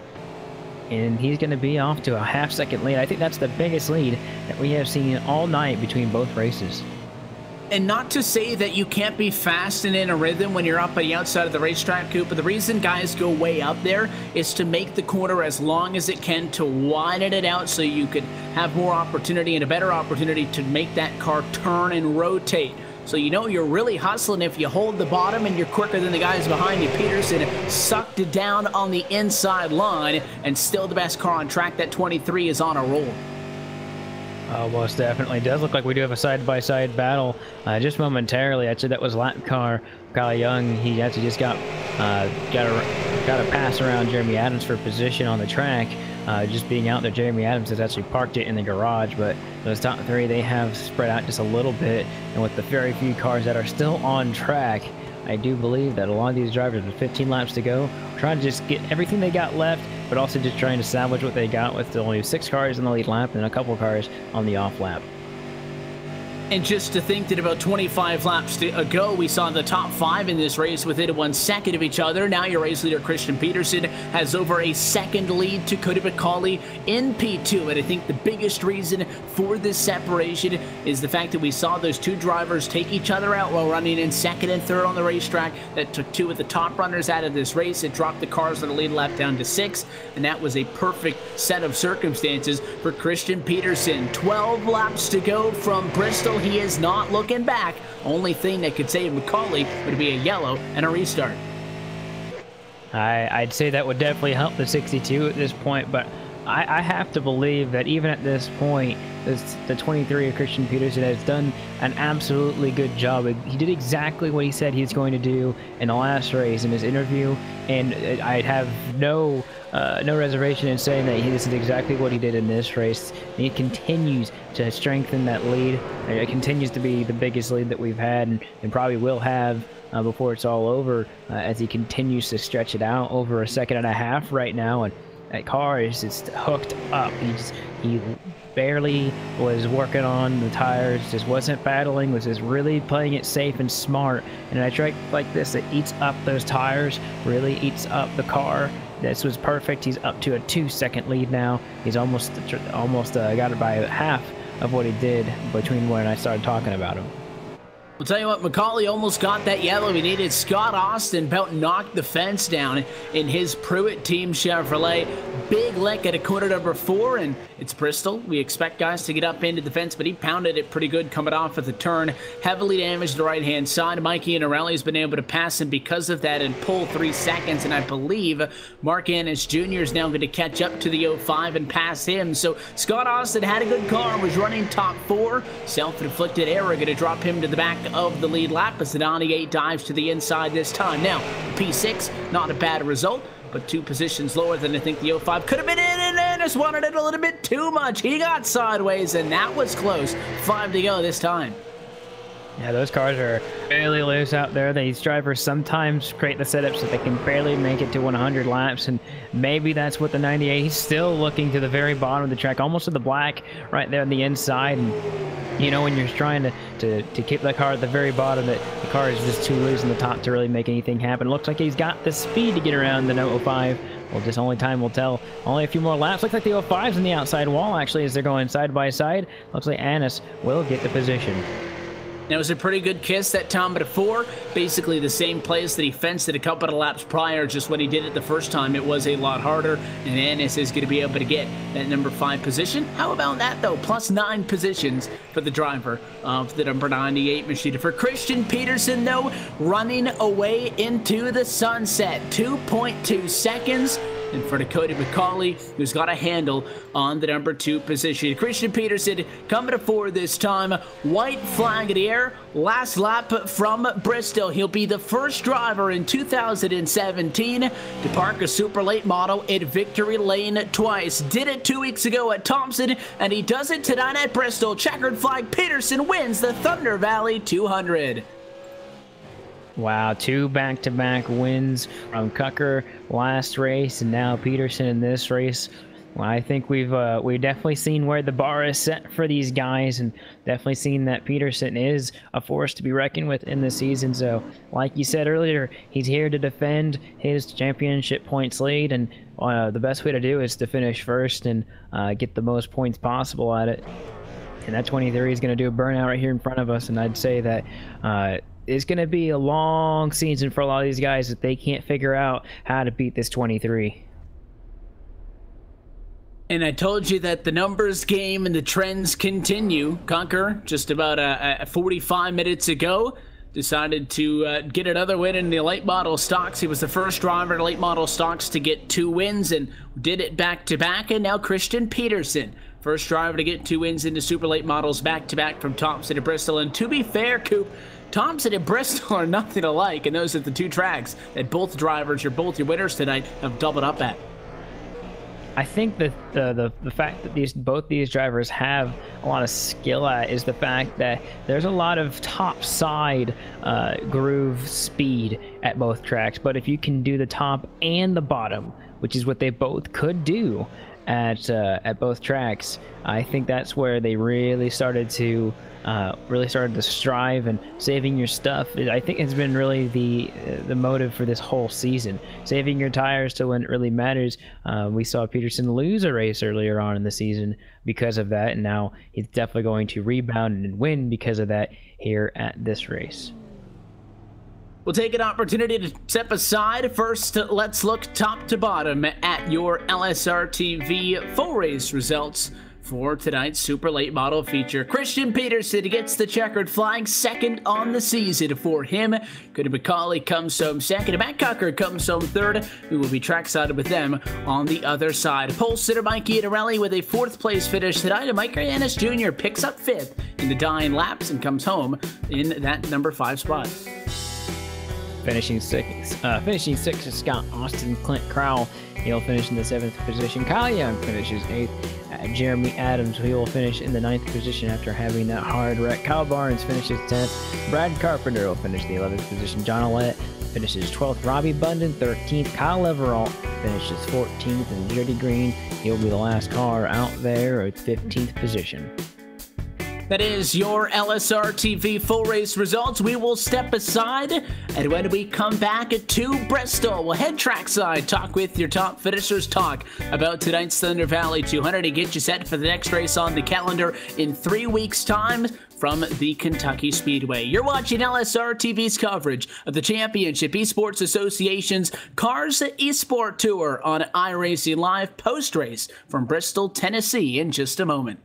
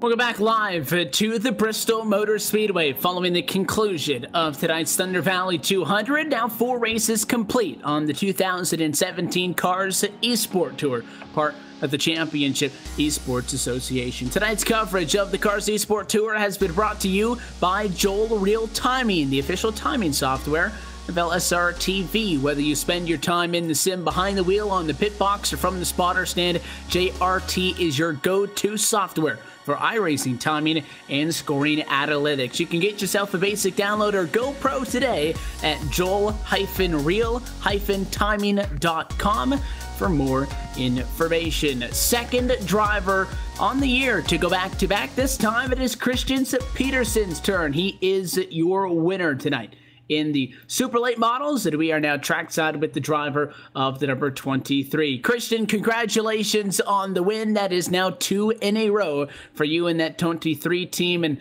I'll tell you what, based on your comments from earlier on in the night, we were kind of watching to see how you would hang back and how you navigate your way through the field. And right at about that halfway point, you guys flipped the switch and came flying through the field and looked untouchable. Yeah, the car was on rails, man. Cody, we got a caution there. Cody queued up and said something, and he was like, "I got nothing for you, man." And I don't know how I did it. Got to thank Jeremy again. He gave me the baseline setup. I just made a few little tweaks, and the thing was, I've never been that much faster than everybody, and I don't think it's ever going to happen again. So hopefully we can go back to Bristol again in this thing, because it is a lot of fun, and I like it. But I think if we do go back, everybody will catch on and maybe save a little bit more tire. I think everybody was driving really hard at the beginning, and as you could probably see, I don't know if you caught me on the broadcast, I was in the back, just literally half throttle around the corners, because you got to be in the throttle so much here to keep up. So I knew there was going to be the competition cautions and all that. So just was playing my time, and the plan fell into place this race. Did you know coming into tonight that this was going to be the objective in this SLM race regardless, or did you kind of make that concrete decision to hang back that much based on the results from earlier and how that played out? I kind of had that feeling, but I mean, I was really just kind of relying on Jeremy and whoever built the setup, because I didn't have any time to do anything this week. So I got on, I did like 100 laps before the race here. And I could tell the tires were going to be an issue, because no matter what I did to the setup, I was really loose after like 25 laps, driving really hard. And I knew that we're going to drive really hard at the end, so I needed to last more than that. So drove really easy at the beginning, and yeah, it was there. I don't know. It was a lot of fun. So we noted just about an hour ago, we were talking with Matt in the late model stocks that it was 3 races up until this week and 3 different winners, and both of those winners represented the wins in both categories of car. He's the first driver to get 2 wins in late model stocks. He goes back to back. You're the first driver to get 2 wins in these super late models, and you do it back to back. Thompson and Bristol, the combo for you guys. Is this something that you guys are just kind of figuring out the competition, and is the 23 just a fan of these last couple of tracks? Bristol is definitely one of my good tracks. Thompson too. I mean, it's my home track. I'm up in Connecticut. That's where I live. So I've ran there a few times, not necessarily on the oval. I've been around turn 3 and 4 backwards, but yeah, I don't know. Yeah, this track and that track, like especially this track, it's really like Daytona for these cars. So with tire wear, like it's basically like old Daytona, and a little bit of braking. So you just got to buy it, and hopefully it falls into your plan. Yeah, like you said, we're kind of learning the competition a little bit. Like, I don't know, there's not as many cars as last season, so you have the opportunity to save your tires better early and not lose as much track position later. So that helps a lot, but it's still a lot of fun. There's still like really good competition, and I can't wait for the Kentucky Oval. That should be really interesting. That was going to be my next question, because if you look at the calendar, there's a lot of fantastic short tracks on it. Bristol's always exciting. Martinsville, 5 Flags, and Sobo at the end. Those are all names that everybody's familiar with. The Kentucky Legends Oval is a little bit different. What's the prep going to be like, and what are you predicting for that one as you come in as now a 2-time defending race winner? That's going to probably be my specialty to build. I like those flat, like building. I like them. I don't know how to build a track setup for like these high banks like Bristol. Thompson, I can do it. This track, I don't. With these kind of cars, you got to build like such a stiff setup. I don't really know how to do it, but a track like that, a little bull ring. I mean, it's just basically getting it to how you want it to drive. So you got to get it to turn in the center. You got to get it to have bite off, and you got to get it to brake how you like to brake. So if you got those 3 things, you'll probably have a good night.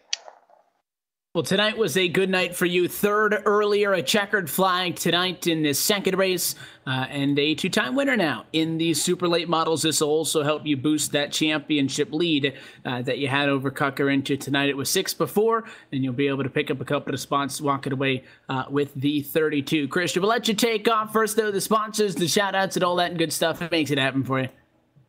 Just shout out Jeremy, everybody over there that does work on the setups. Kyle, Barnes for the league, you guys. I think my parents are downstairs watching. I got to shout out them, and shout out John Doe. I think he's watching too. That is your now back-to-back winner in the super late models. Christian Peterson takes the checkered flag in the Thunder Valley 200. Christian, as always, thanks for sticking around and chatting. Congratulations once again.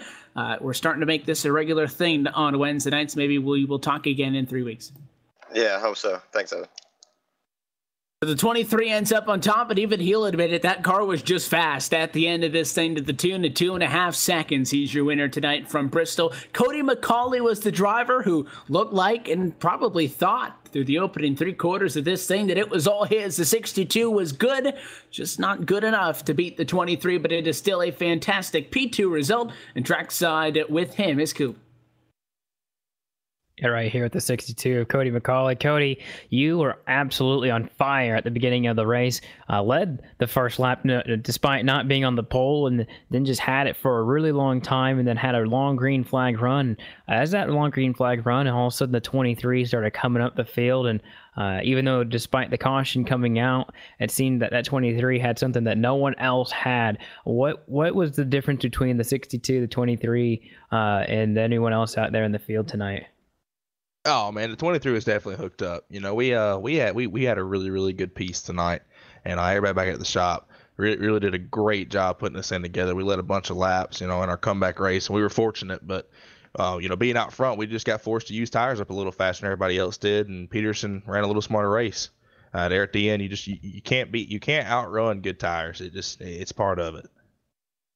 Now for you and the race for you, basically getting up to that point, it seemed like no one was really touching you, and you said that you had a good car. Was it just really comfortable, really stable out there for you and you guys for those opening laps?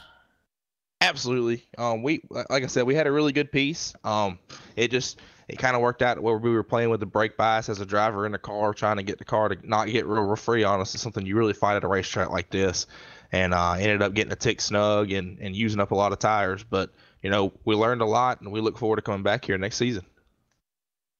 Yeah, and talking about you, which has been since last season, since I've seen you out there, and now we're seeing you here on the second season of this, and coming back in a good fashion, you know, getting second place. Anything in particular you're going to do this season, maybe a little different? It doesn't look like a championship. It looks like it's going to be anything for you at this point, unless something large and drastic happens. But anything that you're particularly looking for between now and the end of the season?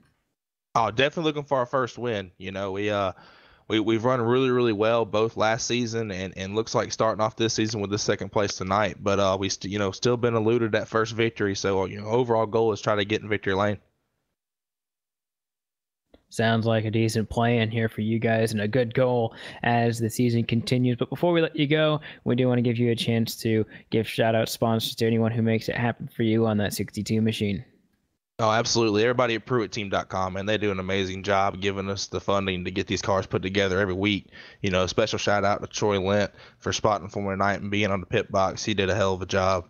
You know, just really proud of the team. Scott Austin putting the car together. I tell you, if you guys get a chance to look at that car, that's a sharp looking paint scheme he put together. And John Owlett and Mike Iannarelli, we worked on this setup all week long, and I really felt like we had a solid car. Very excited to see what the season holds as we continue. There you have it, a positive Cody McCauley going into the fourth race. After this one's over, they'll go to Kentucky for the Legends Oval, and we'll talk to you maybe there or sooner and later. There is your driver, 62, Cody McCauley, and then down for third place, it's going to be Matt Cucker. It's going to be joined by James Pike. Driver of that number 69 car, Matt Cucker, who comes home third this evening. And Matt, I think you just spent a lot of time in that pack from about third on fifth. And there were a lot of drivers that came and went, but you just spent the whole night fighting, it seemed like. Talk about what it was like from your perspective. I mean, I tightened the car up again, just like I did in late model stock race. And this time I tightened it up way too much. I was a little bit too tight, and I just couldn't do nothing with the car. I just had to run one groove. I tried to go down bottom later on in the race and try to run where Christian was running, and I just couldn't. It would just push up towards the wall coming off. So I just had to go back to the top and let it roll. And hopefully, I'm glad nobody behind me was coming, so I could just sit there in third, and we'll take it. I mean, for not really liking the track, I got one win and a third. We'll take it. In talking to you tonight, I get the impression that, especially when we consider the battle here at the top of the standings with Christian, that this was one of those tracks where you just kind of wanted to slide on by and maybe set your sights and target another track here in the schedule, maybe a Kentucky or Martinsville or Concord is a place where you might try and get it done. How do you feel like that battle shapes up between you two as we get ready to head into the summer race? My biggest thing that I'm scared of is the qualifying for the 3 extra points if you get the pole for qualifying. And I'm not a hot lapper. I never was, and I'm not that good at it. And CP can qualify up front every time. So that's my biggest thing. Is I think from here on out we're okay with the tracks. I think I'm really good at. I mean, it's just the Bristol I knew was going to be a hard one, and before that, I mean, we were lucky at Thompson last week or 2 weeks ago, but we'll see how it goes the rest of the way. I mean, hopefully I can beat him the rest, and it's going to be a fight. Going to be an interesting fight here, and we'll see you get gathered back up and see you at the Kentucky Legends Oval in a few weeks. But before we do, sponsors, shout out, friends, family, people that make it happen for you. Who do you need to thank on that number 69 team? Team Vince here, once again, Jeremy Adams, Globalcom, INLIs, Kamikaze Webworks, Rowdy's Wraps and Designs. All of them, without them, it wouldn't make it possible to race. I also got to thank LSRTV for broadcasting, and then Kyle Barnes for putting it on. It's been a blast. Hopefully it will stay that way the rest of the weeks to come. Many thanks for the time, Matt. We'll see you in Kentucky. We'll be there. So, there's your top 3 finishers, and at this point, we get ready to turn our attention to the Legends Oval at Kentucky in 3 weeks' time, which is actually the most similar track on the sim to Anderson Motor Speedway, which, if you're keeping count, is also the next destination for the Real Life Cars Tour. They'll be there on the second Saturday of June the 10th for their combo show with the Southern Super Series, a clash of late model racing that spans all the way from Alabama up to Virginia. Will be gathered in Anderson, South Carolina, so definitely want to check that out on CarsTour.tv if you can't make the race, as you can find us when we broadcast our Cars eSport Tour races, or better yet, make it out to Anderson in person. Come see the show. Yours truly will be there, as will a whole host of other Cars Tour regulars, and should be a really, really fun show there. And then in a few days' time when we get to Kentucky for the eSport Tour as well. And I have to say, Coop, we've been doing this for quite some time on LSRTV to iRacing Live here. I'm not sure if we have ever seen a Legends Oval race at a 1.5 miler here. And this is, I'm talking 4 or 5 years of doing this stuff. So there is no doubt that you are not going to want to miss that one. It should definitely be exciting. Yeah, 4 or 5 years, 1.5 on me, and then almost half a year now for Pike, and I don't think any of us have ever done a Legends Oval. And I've done my fair share of racing with these guys, as a lot of people know, and we have done this Legends Oval before in these cars, and what they were really looking for at this one was to have no banking on the front stretch, and that's exactly what this one pans out to be. So it'll be just as flat as you can imagine. No banking on the front, no banking on the back, just pure racing is what I say we're going to see, but it's going to be very hectic. A lot of cars are going to be smashing into each other, but the good thing about these guys is there isn't that many of them out there. There's not like there's 30 of them where if you have a mistake, you're going to get lapped. There's about 15 of them on average now, and a small mistake will get you to the back pretty quick, but if anything happens to you and you're not very happy with it, you could dish it back very quickly.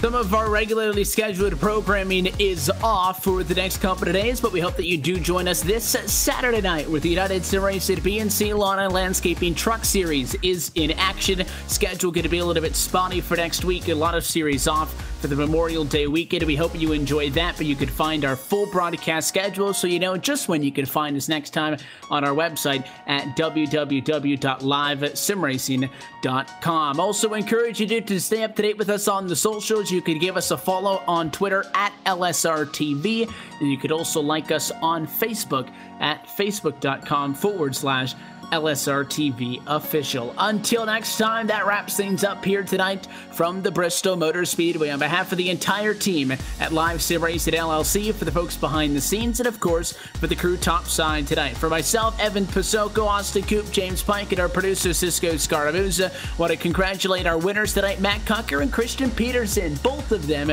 picking up back-to-back wins in their respective series. One extra week off until we are back on Wednesday evenings. It'll be the 14th of June from the Kentucky Speedway Legends Oval, a first in LSRTV history. You are not going to want to miss that one, that race, and every race of this 2017 Cars eSport Tour can be found right here at LSRTV, the voice of sim racing.